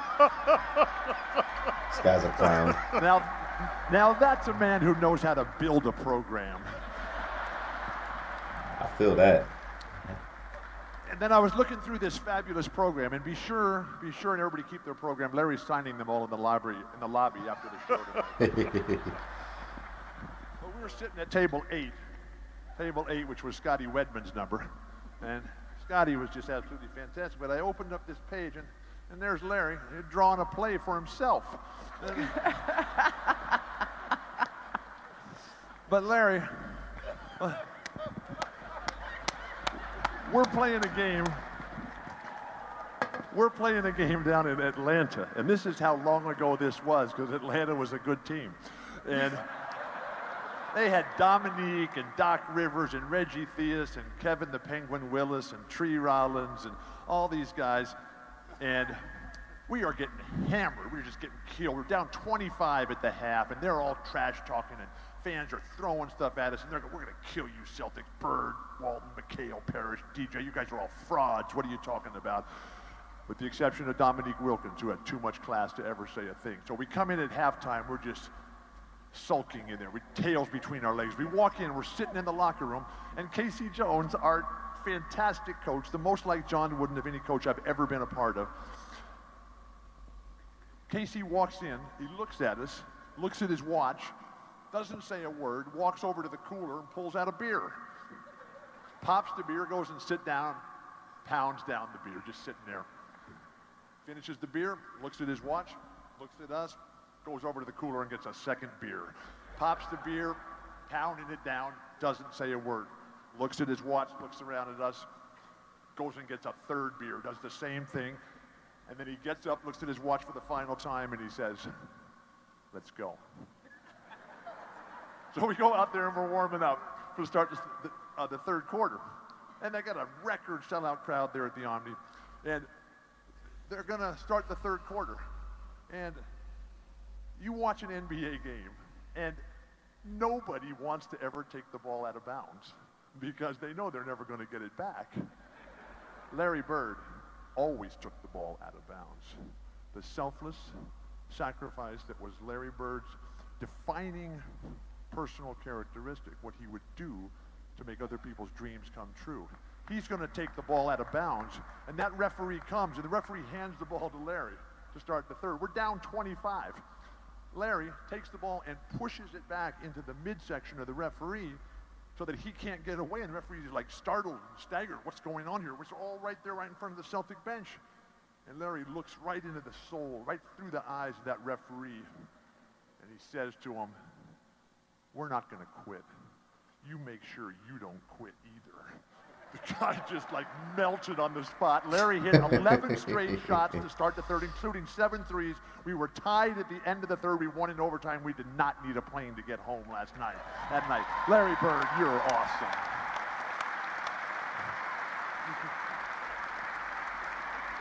So tell me what the shy retiring Bill Walton brought to that great 85-86 championship. I don't know if any of y'all familiar with G-Unit, got any G-Unit people in here, but Bill Walton reminds me of Tony Yayo. When he goes into a room, he kind of just takes over with his personality. That's how Tony Yayo is when he's in these group discussion, group interview kind of things. Championship team. You're saying it. I am. He pumps you up. Seem like you're a very great player. But to tell you what kind of human being Larry Bird was. You know, first I want to clear something. Casey Jones never drank a beer at halftime. That's the biggest bunch of BS I ever heard. Come on. Unless Bill was drinking one with him. We love Casey Jones. How come he's not here tonight, man? That guy's awesome. We would do anything for Casey, the same way we would do anything for Larry, because we knew he would do anything for us.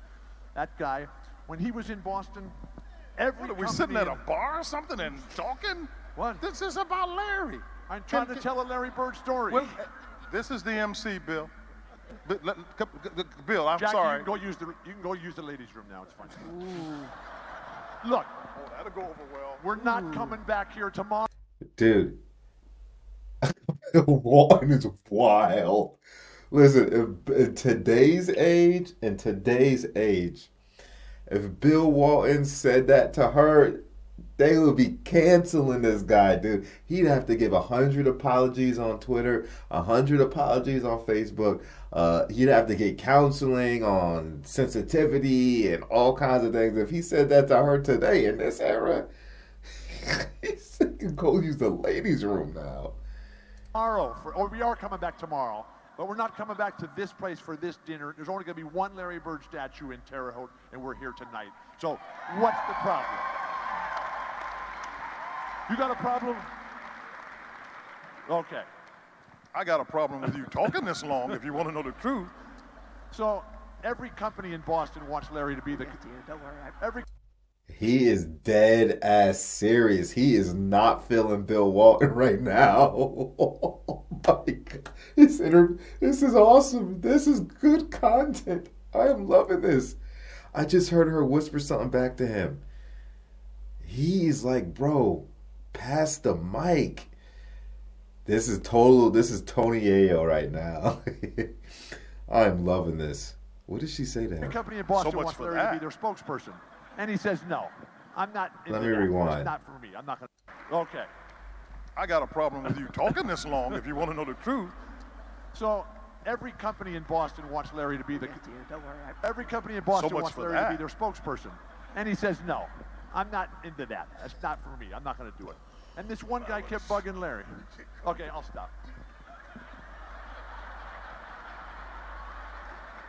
What would you like to talk about? Yeah, we might as well get comfortable over here because. What do you want me to do?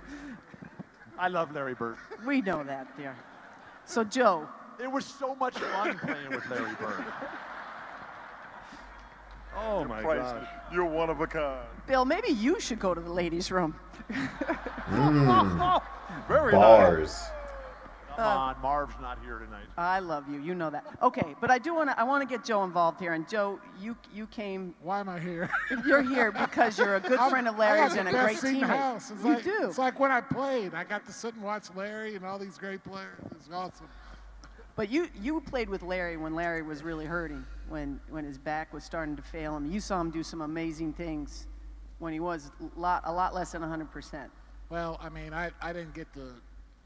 I always tell everybody I didn't get to be a part of the championships, but I got to be a part of something that was more, to me, was more special than championships. I saw this dude right here go out against Portland, and I mean, we were in a playoff hunt, and he had a plastic thing on. I mean, from here, I mean, it was a full body armor. brace. It was Yeah. body armor. He got 48 and wearing that, and hit the game shot and called it when he hit it. And I mean, I was like sitting there, and I mean, I never saw a guy that, I mean, he was in serious pain. I mean, it wasn't an ankle. I mean, it was serious pain. And he did everything. I always laugh at him all the time. I called him last year. I saw him in Miami. And I just happened to turn on the TV, and I was sitting there, and he was in Miami at a game or something a year or so ago, and Dan Dyrick was sitting next to him. And I was like, good, that's his back doctor. I was like, good God, man, is that guy ever going to leave you alone? I mean, I always saw him, but I mean, every day just for him to go to shoot around, just for him to practice, and then the games, he would sit there, and nobody saw it. I mean, I remember we were playing Detroit in the playoffs, and I mean, they brought a bike, and I mean, I remember sitting there, and I'm like, it was my first year, and I was like, why the hell are they bringing a bike into the locker room? I mean, he rode the bike for an hour to get his back loose so he could play the game. And to me, those are greater memories to me than any championship, because I saw the will of a guy. I mean, Larry could have hung it up. Larry could have said, this is too much, but he knew how much it meant for us. We had no chance. I mean, we had no chance without him. And I mean, he sacrificed a lot of pain and did a lot of great things so that we could have a chance. And we weren't good enough, and we were banged up and everything, but my God, I mean, the pain that he went through to give us a chance, not to win it. We weren't going to win the championship, but we had a chance just because of the sacrifice he went through every day to give us that chance. And the other great memory I had, and I told him this earlier, it's my greatest memory in the NBA. I mean, I'm playing 15 minutes a game. Ed Pinckney's playing 15 minutes a game. And we'd come into Hellenic College, and we'd sit in that little nasty locker room back there, and nobody felt like practicing. I mean, you could tell that the locker room was down, and everybody's sitting there, and it's just like, we've been 3 games and 4 nights or whatever, and Eddie Pinckney would be sitting there putting on his shoes, and Larry'd come in there, and he'd have his bag over his shoulder and his gray sweats on. He'd stand over there, and he'd stand right over Ed Pinckney every day, and he'd go, Ed Pinckney. I heard I'm this. I'm gonna torture your ass today. And I mean, Bucky, I mean, and it was on. I mean, and then it was on. I mean, I'd start laughing, and then Chief would look over there and go, what the hell are you laughing at? I'm gonna torture your ass too. And I mean, then it was on, and I mean, nobody felt like practicing, but he'd come in and just utter those little remarks, and we'd have a great practice. But the burden of being Larry Bird, and a lot of us have experienced incredible pressure, responsibility, and the burden, and the sacrifices that people like Dinah and Mariah and Connor have had to put up with their entire life, the family members. Because when you have someone like Larry Bird, who's like Bob Dylan, who's like Jerry Garcia, when he's the savior, and he's going to solve all your problems, and he's going to take care of everything. But now just think of the kindness and the sense of responsibility that he has. Because all the people, so many of you as youngsters would grow up idolizing Larry Bird. And everything he said, everything he did, meant everything to you. And that was the way it was for our 4 young children who were growing up, and they were 6 through 10 or 11 in Boston when we were playing there. And so one of those children went on to make it in the NBA. And he's playing for the Fakers. And it was a very special moment, because Luke and his team, the Lakers, were playing against the Boston Celtics. And Larry said at the Basketball Hall of Fame, when Coach Fitch and I were most honored to present Larry, that if you hadn't been a member of the Boston Celtics, you really didn't know what it was like to be in the NBA. And so on the eve of this incredible matchup, historical as it was, Celtics-Lakers, and our young son is chasing his dreams to try to make it happen, who had grown up with Larry as his favorite player. On the eve of the first game, Larry Bird, the ultimate Celtic, calls up little Luke Walton on the phone. I didn't know this. Before the game, and says, Luke, good luck. I'm really pulling for you.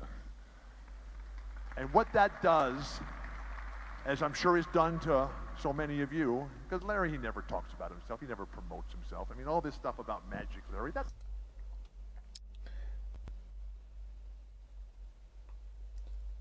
I absolutely loved Luke Walton. As you can see, hardcore Laker fan if you didn't know, man. Luke Walton really just, he was a great role player, man. Just played the game at the perfect pace, man. Just fit within the triangle.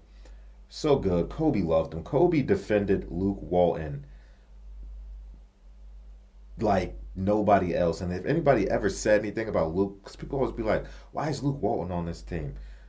Oh, he's wasting a roster spot, blah, blah, blah. Kobe would sever their head off and say, you don't know basketball if you don't understand Luke Walton. Luke, dude, I still remember this game. I'm going to make this short, but it was a game against the Cavaliers. LeBron James' rookie year. Kobe got hurt that game. He tended to got hurt against the Cavaliers for some reason. And Luke Walton just took over that game with like just an all-around game with incredible passes. I rock with Luke. It's all Magic Johnson. I mean, come on. Larry, he doesn't want to talk about that stuff. Why do you want to talk about a game you lost? Right? I mean, it was like that big HBO special, which was fantastic. But that's all Magic Johnson, who's constantly bugging HBO. Come on, do this show, do this show, do this show. And Larry said, I don't want to be part of this. Come on. Finally, Larry agrees to do it. And so immediately, Magic says, okay, he calls up HBO. Larry said he'd do it. Get him on the phone right now and book him. So the producer calls up Larry. Says, Larry, thanks a lot for doing this. I'm going to need 4 8-hour days. And Larry says, you got 2 hours. The guy, producer, quickly on his feet thinking, okay, Larry, I think I can get it done in 2 5-hour days. And Larry immediately comes back with, you got 1 hour. The guy realized he had lost completely. And so Larry said, be at my office at the Pacer building there, 10 o'clock on Tuesday. I'll give you an hour. So the guy says, well, we got to have lights, camera, makeup. You don't need any of that. Just show up with your crew at 10 o'clock, be ready. The guy shows up at 7. Larry's already in the office. Larry's walking up and down the halls, but won't look out into the audience, into the lobby where these guys are looking at Larry. Come on, Larry, give us some time. Where are we going to set up? We got to do hair and makeup. At 10 o'clock to the second, 10 o'clock to the second, Larry walks out and says, come with me. And so these guys grab all their gear and they walk out and they go downstairs in the elevator down to the bottom restaurant there. Larry has his key, opens it up, turns the lights on, says, turn that camera on and roll. And Larry sat there and made that show. And he was absolutely so perfect, so accommodating, so gracious, and so kind. And then they invited me to the premiere in Los Angeles. And they sent a big car for me, and I'm driving up there, right? I'm working the whole time and on the phone and just doing everything. And I come over the hill. It's right there in Westwood at UCLA. I come over the hill, and I tell the driver, stop the car immediately. I said, what's wrong? And the guy said, what's wrong? I said, I pull out my phone, and I call Larry on the phone. I said, Larry, there's a big problem here because I'm here in Los Angeles. I'm going to this premiere, and I just came over to the hill to the Bruin Theater in Westwood. And on the marquee where all the lights are and all the starlets are, it says, Magic Bird. I said, that's wrong, Larry. That's the wrong order of this documentary here. And Larry immediately jumps in and says, don't worry about a thing, Bill. They're going to do the same thing next week in Boston. It's going to say Bird Magic, I promise you. There you go. I love Larry Bird. All right. We're almost done. We're going into overtime, Jackie. We are. I do just want to ask you, all those years with the Celtics, all the memories you made for people in Boston, 3 championships, what they meant to you. You know, you've obviously moved on for good reason, and you've come back home to Indiana, but just if you could let people know what Boston meant to you and what, obviously, it's where you spent your entire career. It was incredible. I mean, Boston's got the best sports fans that I ever seen. I mean, they are incredible. I mean, there's one of them. Not just for the Celtics, but the Red Sox, the Bruins, and the Patriots. I mean, they live it every day. I mean, all they talk about, whatever's in season. If basketball's in season, the Patriots are playing. I mean, it's incredible. Jack, you know how it is out there. He's not lying about that. So incredible. I mean, I was so honored to be able to put on the jersey and play at a place that they cared. You know, every night they come to them games, they wanted to win. One of the best lines I ever heard was, I think it was '86, we were playing Houston, and we're going into Game 6, and the crowd is absolutely going berserk about an hour before the game, and some of the guys were still shooting before they came in, and it was said that, hey, I'm telling you, them fans want blood out there, and they don't care whose it is. We lose, it's our blood.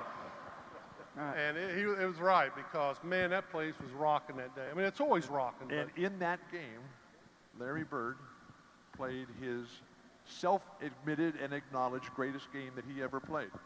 Because in a game that had tons of guys that were winners of the genetic lottery, 7'4" Ralph Sampson, 7-foot Akeem Olajuwon, 7-foot Robert Parrish, 6'10" Kevin McHale. We called him Frankenstein, though. Kevin could stand up straight as can be, 6'10", but dangle those long arms of his that scratch his shins without bending over. And Kevin, when he needed that foot operated on and had the screw put in, they just took the screw out of his neck and put it right into his foot there. Fool. Frankenstein.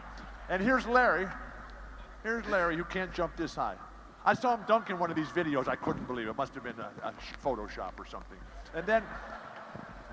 And Larry, who couldn't run faster than I can move today. I'm 61 years old. I've had 37 orthopedic operations. Both of my ankles are fused. I've got a fused spine, and my knee's just been replaced. Larry, at his peak, couldn't run faster than I can move today. Yet with all these guys playing above the rim and just dominating everything, there was Larry, grabbing every rebound, every single rebound. And instead of just putting it right back up, he would go run out to the three-point line and just throw it up there and not even look at it, just run down the court going like this. And in that game, I was playing so poorly that Larry Bird came up with his regularly repeated mantra, where he would go to Casey Jones during the dead ball situation and says, Casey, you can either take Walton out or you're going to take me out. It's your choice. That's true. And Casey Jones always made the right decision. Okay. All right, thank you very much, Celtic champions. All right. And we got to go now. We do have to go. Larry You have Bird. to stay. We love Terre Haute.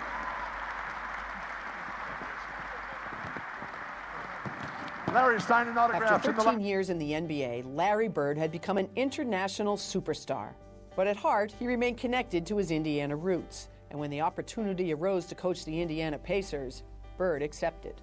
The excitement among our fans and our players when it was announced that Larry would come back and would coach the Indiana Pacers was unbelievable. As a coach, Bird was stoic, serious, and straightforward. His players responded to his no-nonsense leadership style, and in his first year, Bird earned NBA Coach of the Year honors. In his third year, he led the Pacers to their first ever NBA Finals appearance. Bird stepped down from coaching the following year, but he soon returned to the Pacers as president of basketball operations. You're talking about one of the top players to ever play professional basketball. He brings that to your organization. It automatically rises the tide, which means everything that comes with that has to rise as well. In 2012, he was named NBA Executive of the Year, making him the only person ever to receive Rookie of the Year, MVP, Coach of the Year, and Executive of the Year from the NBA. Today, Bird's career continues as the Pacers pursue their first NBA championship. And Larry Bird is a guy in a very unselfish way, not seeking the limelight, but has made the most of his opportunity to think of what his career, what it meant to Indiana State University, what it meant to the state of Indiana, what it means now to the Indiana Pacers. This is an extraordinary human being. Legend. That is the best word, really the only word, to sum up Larry Bird. And that's why the story of his career will be told again and again for generations to come. At Indiana State, we're honored to have been part of it.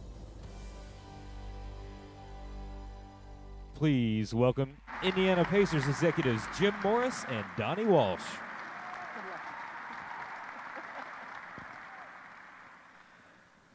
So Larry, you once told me and many, many other people that you would never, ever, ever coach. Ever. Well, I did, and Rick and Dick did it. All right. But seriously, what changed your mind? Donnie. Because I still talk to Donnie about, I said, Donnie, how did you ever get me to say, yes, I will coach the Indiana Pacers? I'm still wondering that too. It wasn't easy, but we had her around and around, but I still can't believe that I did that. I mean, I enjoyed it once we was in there. I knew they had a very good team, a very good team. They were coming off of 38 wins. They had some injuries. Right. But I always told Donnie, I said, I can't believe they can get the finals. I think they're a finals team. And then next thing I know, there I'm sitting in Donnie's office, signing up for 3 years. So Donnie, when you make the phone call initially, are you thinking, well, this is a long shot, or what do you? Well, I had kind of gotten word that Larry could be interested, and I was definitely interested. And so it went back and forth like that, but then we decided to meet in Indianapolis. And by that time, I already wanted to hire him. I didn't know if he wanted to take the job. But I thought we had a good chance because, as Larry said, we had a pretty good team who didn't play well the year before. We had our coach leaving for sure. And so I thought, well, maybe he'll want to come back to Indiana. We have a pretty good team. So we met in an office. I think it might have been Herb Simon's office. I don't remember that. But it really, when I look back on it, and I'll get to that, it was almost like a lesson to me because you could call it an interview, but it wasn't really like that. I just said, Larry, what would you do with our team? And he went on, and he started at the first day of training camp and talked about what he would do in specific terms until we got to the finals of the NBA. Now, this took over an hour and a half, something like that.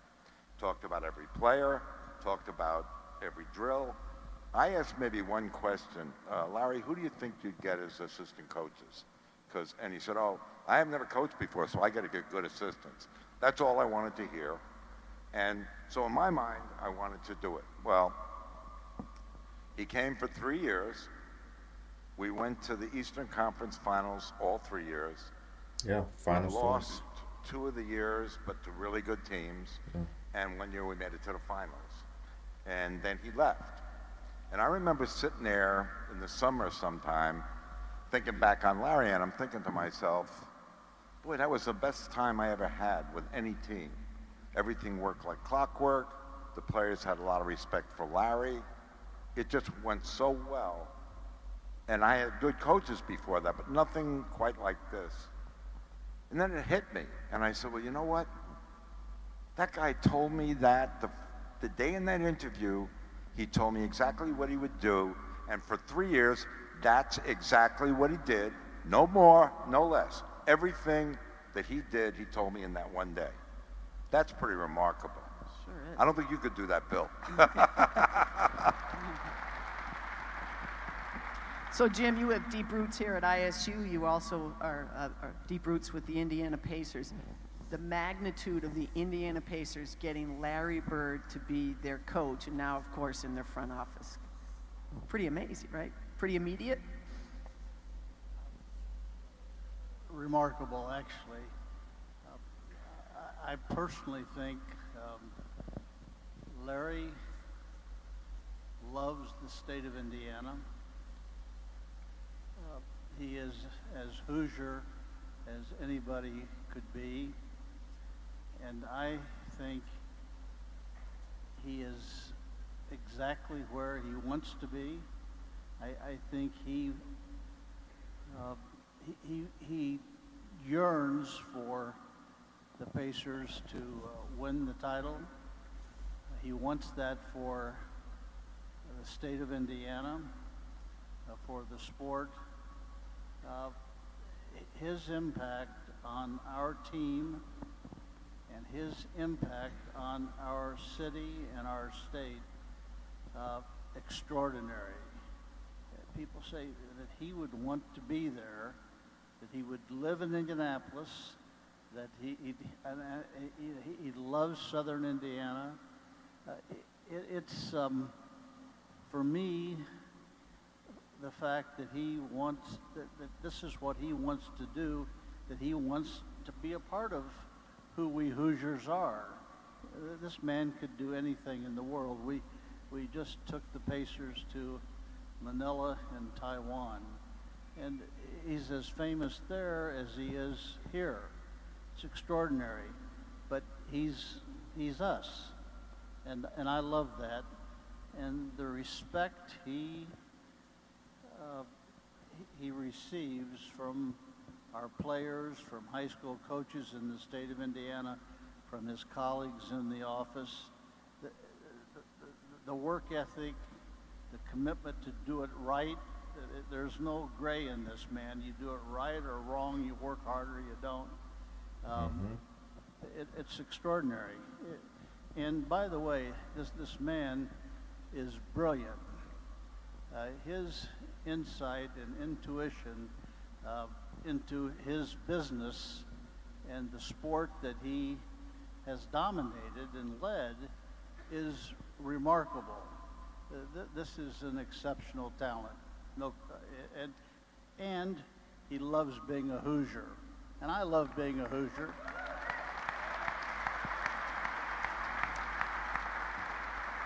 So one of my favorites. You know, all the characteristics that I've learned about Bird, just him, the person, and how that resonated on the basketball court, really are key qualities and good things you want as somebody that's a part of your staff, you're one of your executive members or coaches. And they're in the offices now, but applying that same kind of mentality of I gotta work, I have to work, a sense of loyalty, work for every dollar I get, put forth my best effort no matter what I do. Not just on the basketball court as a player, but in all facets of life. Larry's one of those people that understood that. Stories when you first started. Kobe was the Pacers too. I think it was an exhibition game maybe. So anyone that knows Larry knows you better be on time because he's not going to wait for you, right? That's the truth. So they all get on the plane, and Travis Best and Dale Davis are late. They're not on the plane. So Larry says, take it up the wheels. We're leaving without two of our starters. We're going to leave them behind. Well, all of a sudden the car comes zooming down the tarmac. They jump out of the car. They're there. The pilot stops, and Larry says, "What are you stopping for? I told you, let's get going." And he left them both on the tarmac. I know, I like that too. What was the reaction of the guys on the plane when you did that? Well, it was funny because the jets were running, and at the back end of that jet, but when he was running down through there, you could see the wind hitting them. Just stand there. But they cut the engines, and I said, we leave at 3 o'clock. We leave at 3 o'clock every day. If there's an emergency, just call us and get your own flight and get where we're going.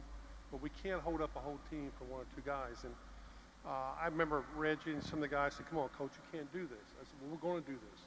We're going to go by time." And when I say time, it means 3 o'clock, or we're going to practice at 10. I did everything the same. We practice at 10 every day. We leave at 3 in the afternoon. If we got in 1 minute after 1 o'clock, we didn't have practice the next day. So players were cheering on hollering at the pilot, stay in the air for another half hour sometime. But we did things by time. It wasn't a military type atmosphere, but Donnie can tell you we did things by the book, and I laid it all out to him. But Reggie and them wanted to let the guys back on the plane, and we did, and we took off, and I think they got fogged in the next morning. It was exhibition season too, by the way. Yeah. They got fogged in to make the practice, so they got an extra fine on top of that. But you send a message, and the guys were great. I mean, that was a good team and veteran team. And once we got it all ironed out how we were going to do things, it worked pretty smooth. So you did something extremely unconventional. You had Rick Carlisle and Dick Harder, excuse me, as your two coaches. Kind of an offense-defense thing. Right. That was a little unconventional at the time, not so much now. But also, you had Rick running your huddles. And that, you know, at the time, I don't know if you realize that was caused a little bit of a stir in the league because no head coach had ever ceded such a big responsibility to an assistant before. Well, Rick, at the time, I was new, and he's pretty good at drawing up plays. I thought he was the best in the league at the time. But we started it, and I just said, hell, go ahead and do it. We ran basically the same plays at the beginning we did in Boston, even though we put in some pick and rolls and a lot of flair and back screens and things like that. But, you know, offense is offense.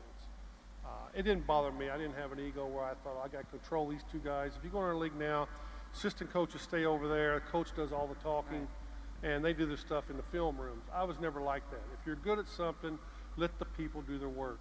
And it just so happened it worked out for us. I mean, kind of like positionless basketball, right? Larry, one of the pioneers of that, where it's like, I don't care what label you have as far as your position, but if you're good at something, you can do that too. Interesting concept. I was so fortunate to be able to work with them two guys and have a boss that believed in us and had some players that wanted to win. And we had success that way. But 3 years was my max, and that's what I wanted to do. Then I got out and then get a call, and Donnie brings me back again. You know, it's crazy. You know, I've always said about Donnie that I was able to work for Red Auerbach, worked for Dave Gavitt, and Donnie Walsh. Now, how can you beat that? Three of my favorite individuals of all time. That's a lot of knowledge. It's a lot of knowledge. So I've been fortunate, and I'm so happy he stayed this year. He says a consultant, but really, he's my right-hand man. We talk a lot. I come in and talk to Donnie about things I want to do. I remember this year I came back, and the first thing I want to do is improve the bench, and we talk things out, and we got a good basketball team this year. And you know, my number one goal is I've done a lot of things in this league that I'm very proud of being able to accomplish, but I want to get the Pacers back to the NBA Finals. Well, not me. I want to put a team together to get them back to the Finals. Because they always say, well, you never talk about winning it. You got to get there first. I know how hard these championships are to win. So let's get there first, and once we get there, we'll figure out a way to win it.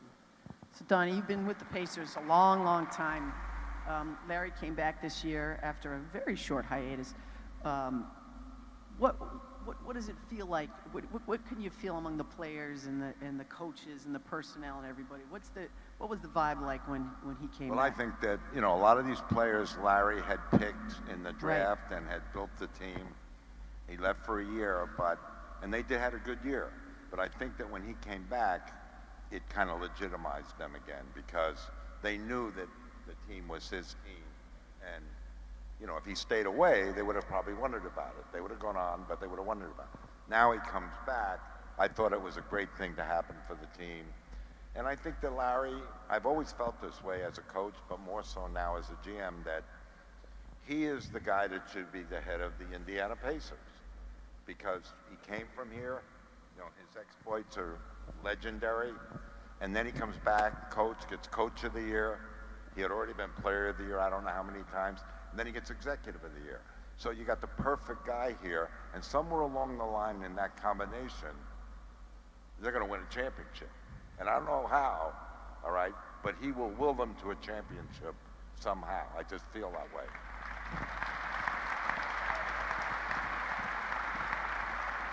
Jim, what would it be like for Indianapolis if the Pacers can win an NBA championship? What will that do to the city of Indianapolis? We beat Chicago this week, full house.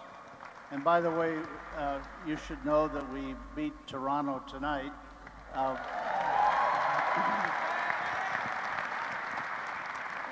6-0, the only undefeated team in the NBA. But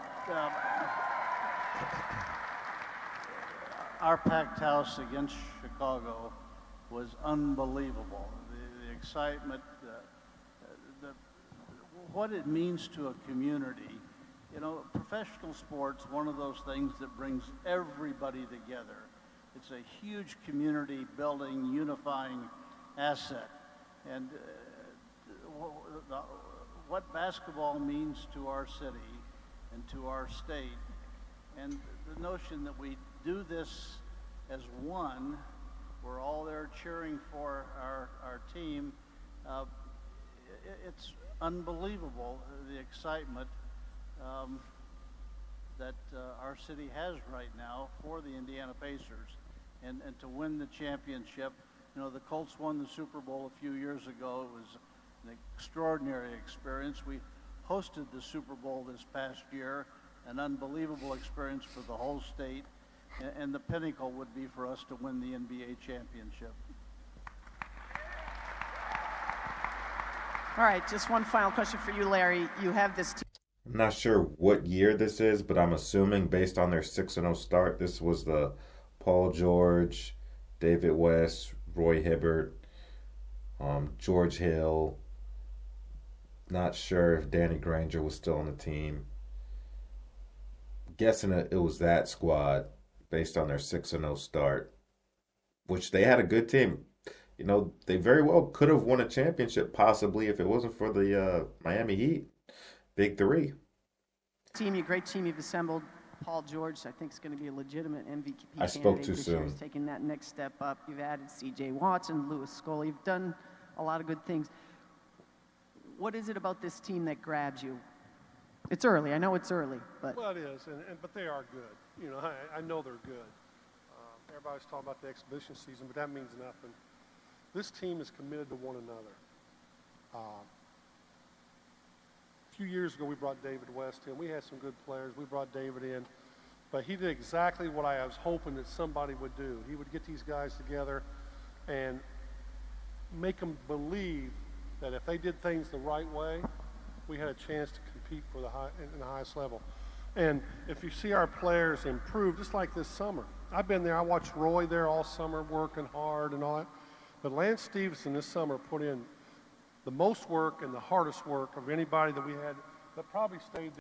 I can't believe I forgot to mention Lance Stevenson. Can't believe that. Silly. My bad. There, what, Donnie, last 5 or 6 years? Oh, yeah. Well, it's showing. Yeah. It's showing. He worked as hard as anybody I've seen this summer and worked on his weaknesses and got better, and his shooting is much better. And he did it. He was in the gym every day, all day. And Roy did that, you know, but you just see these kids want to be great, and they want to play in Indiana. We have all beautiful, well, I call them kids, hell, some of them are 32 years old, but I mean, they want to be a team. They want to be special. They want to do their community work in the city. They're just special people, and that's what makes me more proud. I know they're good basketball players, but they're better people, and that's the one thing I like about them. You don't have not one problem with these guys. They show up on time. They know what we expect. I love every one of them, but I think everybody knows that Lance might be my favorite. All right, Lance. Okay, well, I want to thank Donnie and Jim for coming up here. Let's have a nice round of applause for them. And the university does have a special presentation, so you gentlemen can go. You cannot.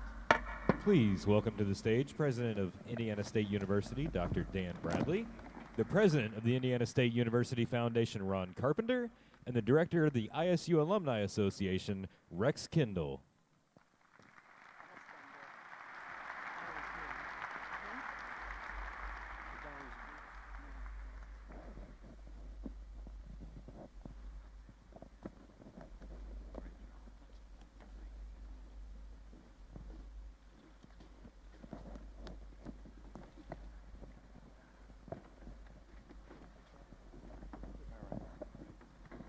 Good evening.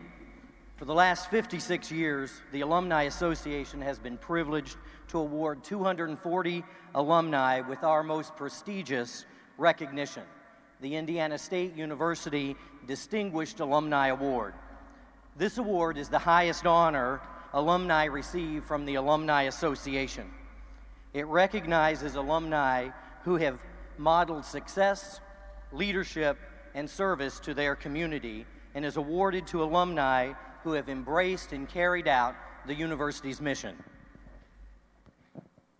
Larry, truly, as exhibited by tonight, you're one of our most famous and most recognized alumnus in Sycamore history. You also you're known worldwide, and your name is synonymous with Indiana State. It's not only because of that gift that you've given back to the university as far as, but your work ethic, your success in your careers, and your always drive for success. So with that being stated, it's great we're finally erecting a statue for you, obviously tomorrow. Hopefully you can all be there tomorrow to witness that as well, but also to recognize you as a 241st distinguished alumnus, and probably #1 in everyone's heart, at least tonight. So thank you very much, Larry.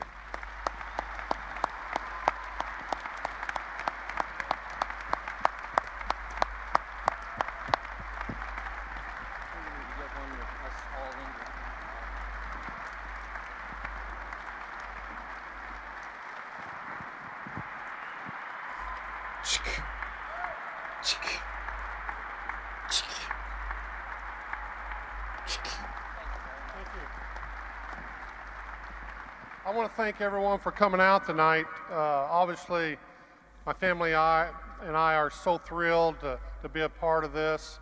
I have a lot of friends here. A lot of you don't see enough, but I know you took time out of your life to be here tonight, and it's very special to me. I'm not big on it, I guess, things like this, but I know what it means. I know how it touches a lot of people's lives. Some people like it, some don't. But for me to have a statue erected outside of Holman Center is unbelievable. I didn't come here for that. I came here to get an education and play the game that I truly loved. And the one thing about playing, you hear all the stories, and if you dedicate yourself to something that you really love, your dreams will come true. I know I'm living proof of that. So thank you for coming tonight, and God bless you.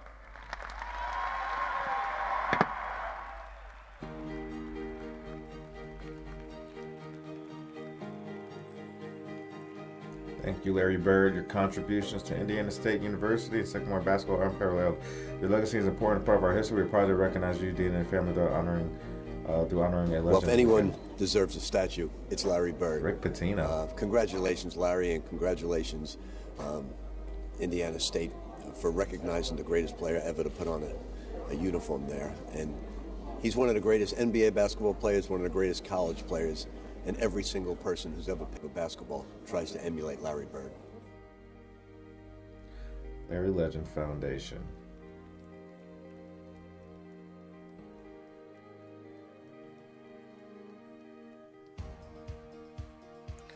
Is that it?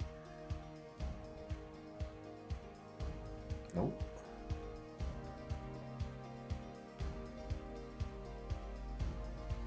As alumni, you can always be proud of your contributions to our university. The Larry Bird statue is impressive. You truly portray the likeness of Larry Bird during his Indiana State years. That's the guy that I guess created it. Amy and Greg Gibson, thank you for being a partner honoring the Legend Weekend. I can't read fast enough. Clyde here. Just wanted to say congratulations, man. Well deserved, and congratulations. Hopefully we'll be there, and we love you, man. One of the greatest ever. Clyde the Glide.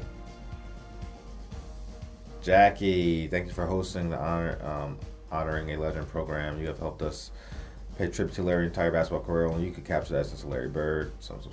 Thank you, Honoring a Legend program participants.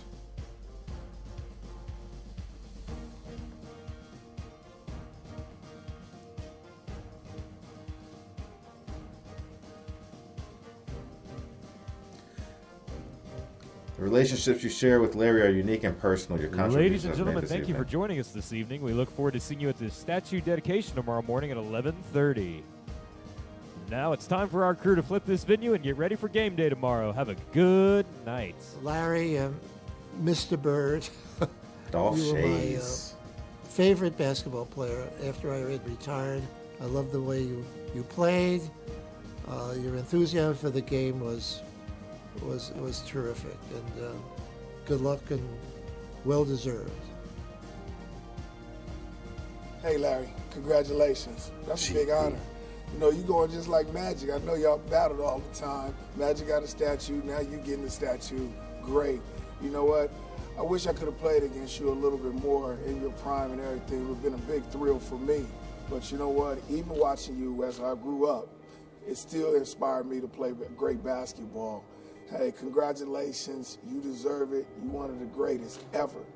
And I know you know that. So, hey, this is me, the Glove, wishing you all the best in everything you do.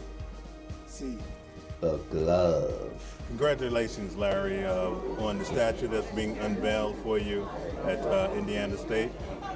And you certainly deserve it. And I enjoyed all the years that we competed against one another. You're just one of the great, great, great ones. And I can never defend you. The great Bernard King. Larry, I wanted to say congratulations. It's an honor, well deserved. What took them so long? You know, one of the greatest players that ever played this game, and it was a pleasure for me to go against you all those years. And I tell you what, they only made one Larry Bird, and man, let me tell you, man, this is an honor that's well deserved. It was a pleasure to know you and be a friend and a colleague.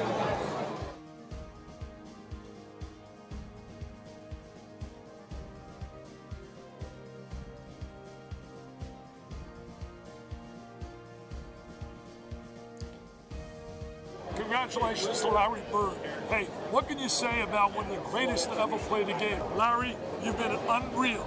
If I were on TV talking about you, I'd say you're a PTPer, solid goal, primetime performer, and you're awesome, baby. And the 3S man, super, scintillating, sensational.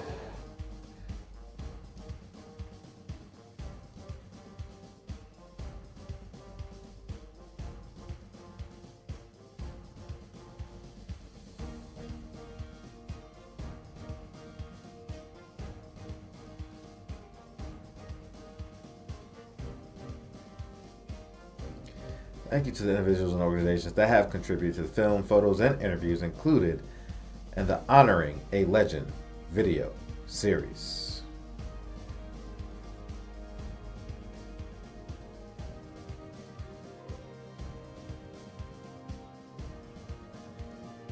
Larry, I am so proud that ISU is putting that statue of you up where it belongs. I know you really don't want it, but we do, because you had such an effect not only on the community, but on all of us. You deserve it. Proud of you.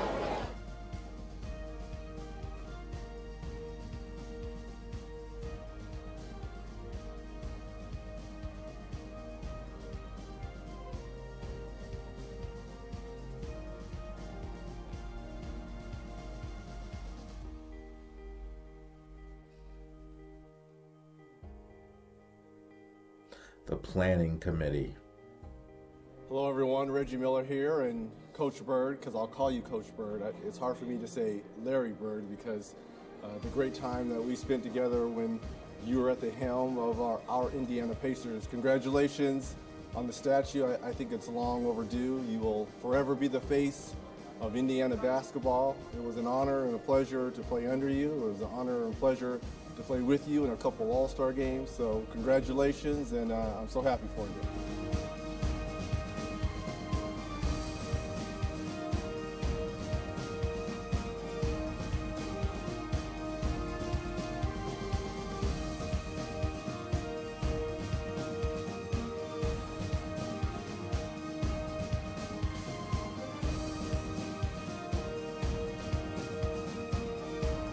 They really put this together, man.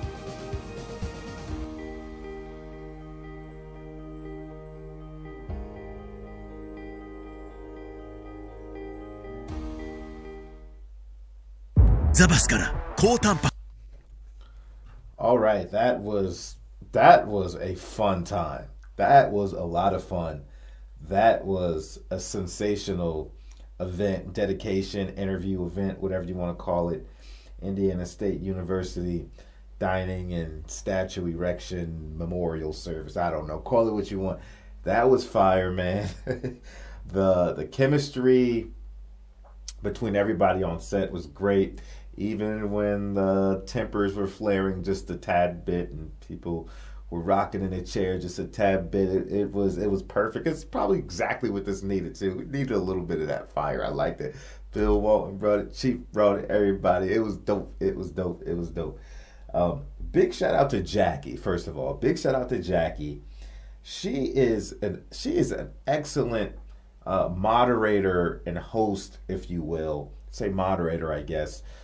She really walks that line perfectly of knowing when to interject, posing the question appropriately, and giving the floor space for the people to talk, and knows when to ad-lib in and maybe throw in a rebuttal when necessary. She is not overbearing at all. She is the perfect moderator. She did an exceptional job, and handling the Bill Walton situation when he got in his guy. Was Bill Walton was Bill Walton, basically. Bill Walton was Bill Walton, and I think she handled it well on both sides, from Chief and Bill. She handled it well. So, big shout out to Jackie, man, and she did an exceptional job as the main author of the book with him and Larry Bird, When the Game Was Ours. And she just comes off as a phenomenal woman, good heart, good sense of humor, and she can really take things well and stay the course, and focus on the task at hand and see it through, man. She did an exceptional job. So big shout out to Jackie, first of all. I really like how they put this whole event together. It was sensational. I like how they segued from, this part of his journey, segue this part of his journey, segue this part of his journey, bringing the people that were associated with that part, let them talk about it. But it was more than just basketball. That's one thing I did like. Don't get me wrong, I love hearing the basketball side of things, and we did get some basketball things in there. But it was also a lot of all the things going around at the time off the basketball court that may have led to certain events on the basketball court, or led to certain important events in Larry Bird's life. You know what I mean? All that stuff happening behind the scenes that we really didn't know what was going on until we heard about these people talk about the good old days. And I thought that was awesome to hear all that stuff, man. It was great. It was entertaining. It was fun. You add Larry in, of course, with his great sense of humor, wise guy, cracker, not cracker as in a racist comment, but like wisecracker. Not calling Larry Bird a cracker. He's a wisecracker. He's with the lip, he's good. He's a smack talker. He's a shit talker. He has great rebuttals. And Larry was just phenomenal, man. Larry was just phenomenal. Got nothing but love for Larry Bird, man. I love his personality so much. And even when he was looking at her, because she was posing the questions and she was waiting for the immediate feedback of the answer, whatever the answer was. But they just kept joking and giving her sarcastic comments. And Larry just looked at her like, "Oh, you really serious?"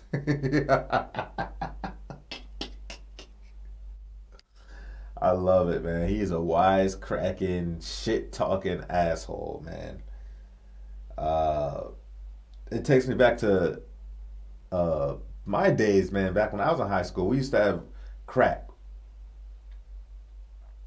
We call it crack sessions, where we would all just crack her up. We would all just crack her. Me and my boys would crack her, and we would just sit in a room and talk shit about each other. Wise-cracking, shit-talking, crack sessions, what we call them. We'd be bored. My town, growing up, there wasn't a whole lot to do, so we call each other up on the phone, landline, no cell phones at the time. Yo, we all about to meet at Ivan's house. Yo, we about to let's do a crack session. Let's get it on. Bet I'll be there. Crack sessions, man. But no, it was fun, man. That was well put together. Everybody's involvement and all the little bits and pieces that people added to the story and gave insight and context, and you really just envisioning everything and putting myself in that situation. I was like, man, this is really cool. This is really cool, man. It's awesome. Larry has a great personality, super humble, and I've never seen a player get this kind of treatment from all the different facets of this player's life, all the different organizations he was in, all the different committees he was in. All this stuff, and they all of them do this guy right. Pay homage to him, show their respect for him, dedicate things to him, from all levels. And I think part of it has to do with the fact that just Larry Bird's demeanor. Like, we know what his demeanor is, but if you ever got to know Larry the person, you'd understand how he functions, how he stands on his morals. Just a good, solid person that was brought up the right way. And he was able to maintain a good rapport with all these people over the years, and they have no problem coming back together to dedicate things like this to him. You know what I mean? And that says a lot about Larry Bird the person, just like with his old coach. Larry Bird went out the way to send him a gift with a handwritten note, things like that. That stuff doesn't go unnoticed. That stuff doesn't get forgotten. But he had a heart like that. And you give that kind of energy out to people, and you will get it back. It will be reciprocated. And I think that's one of the big reasons why I see Larry Bird getting these kind of dedications from all these different, areas that he participated in his life and giving back to him. Maybe there's other players that have something similar. I just have to come across them. I haven't really seen them. But, Larry Bird is getting whole ass events, bro. Like 2-hour events and interviews and things. It's like, wow, man. Like, Larry really made an impact in these people's lives and with these organizations. And, and I'm glad they highlighted all his accolades post-NBA playing career as a coach, as an executive, all that stuff. I'm sorry, Larry. My Lakers had to do it to you in the 2000 finals. Y'all had a squad. I know y'all had a squad with Reggie Miller and them boys, but... Shaq got fouled out. Kobe took over, hit him with some crossovers, some clutch baskets, hurt his ankle. Not Reggie Miller.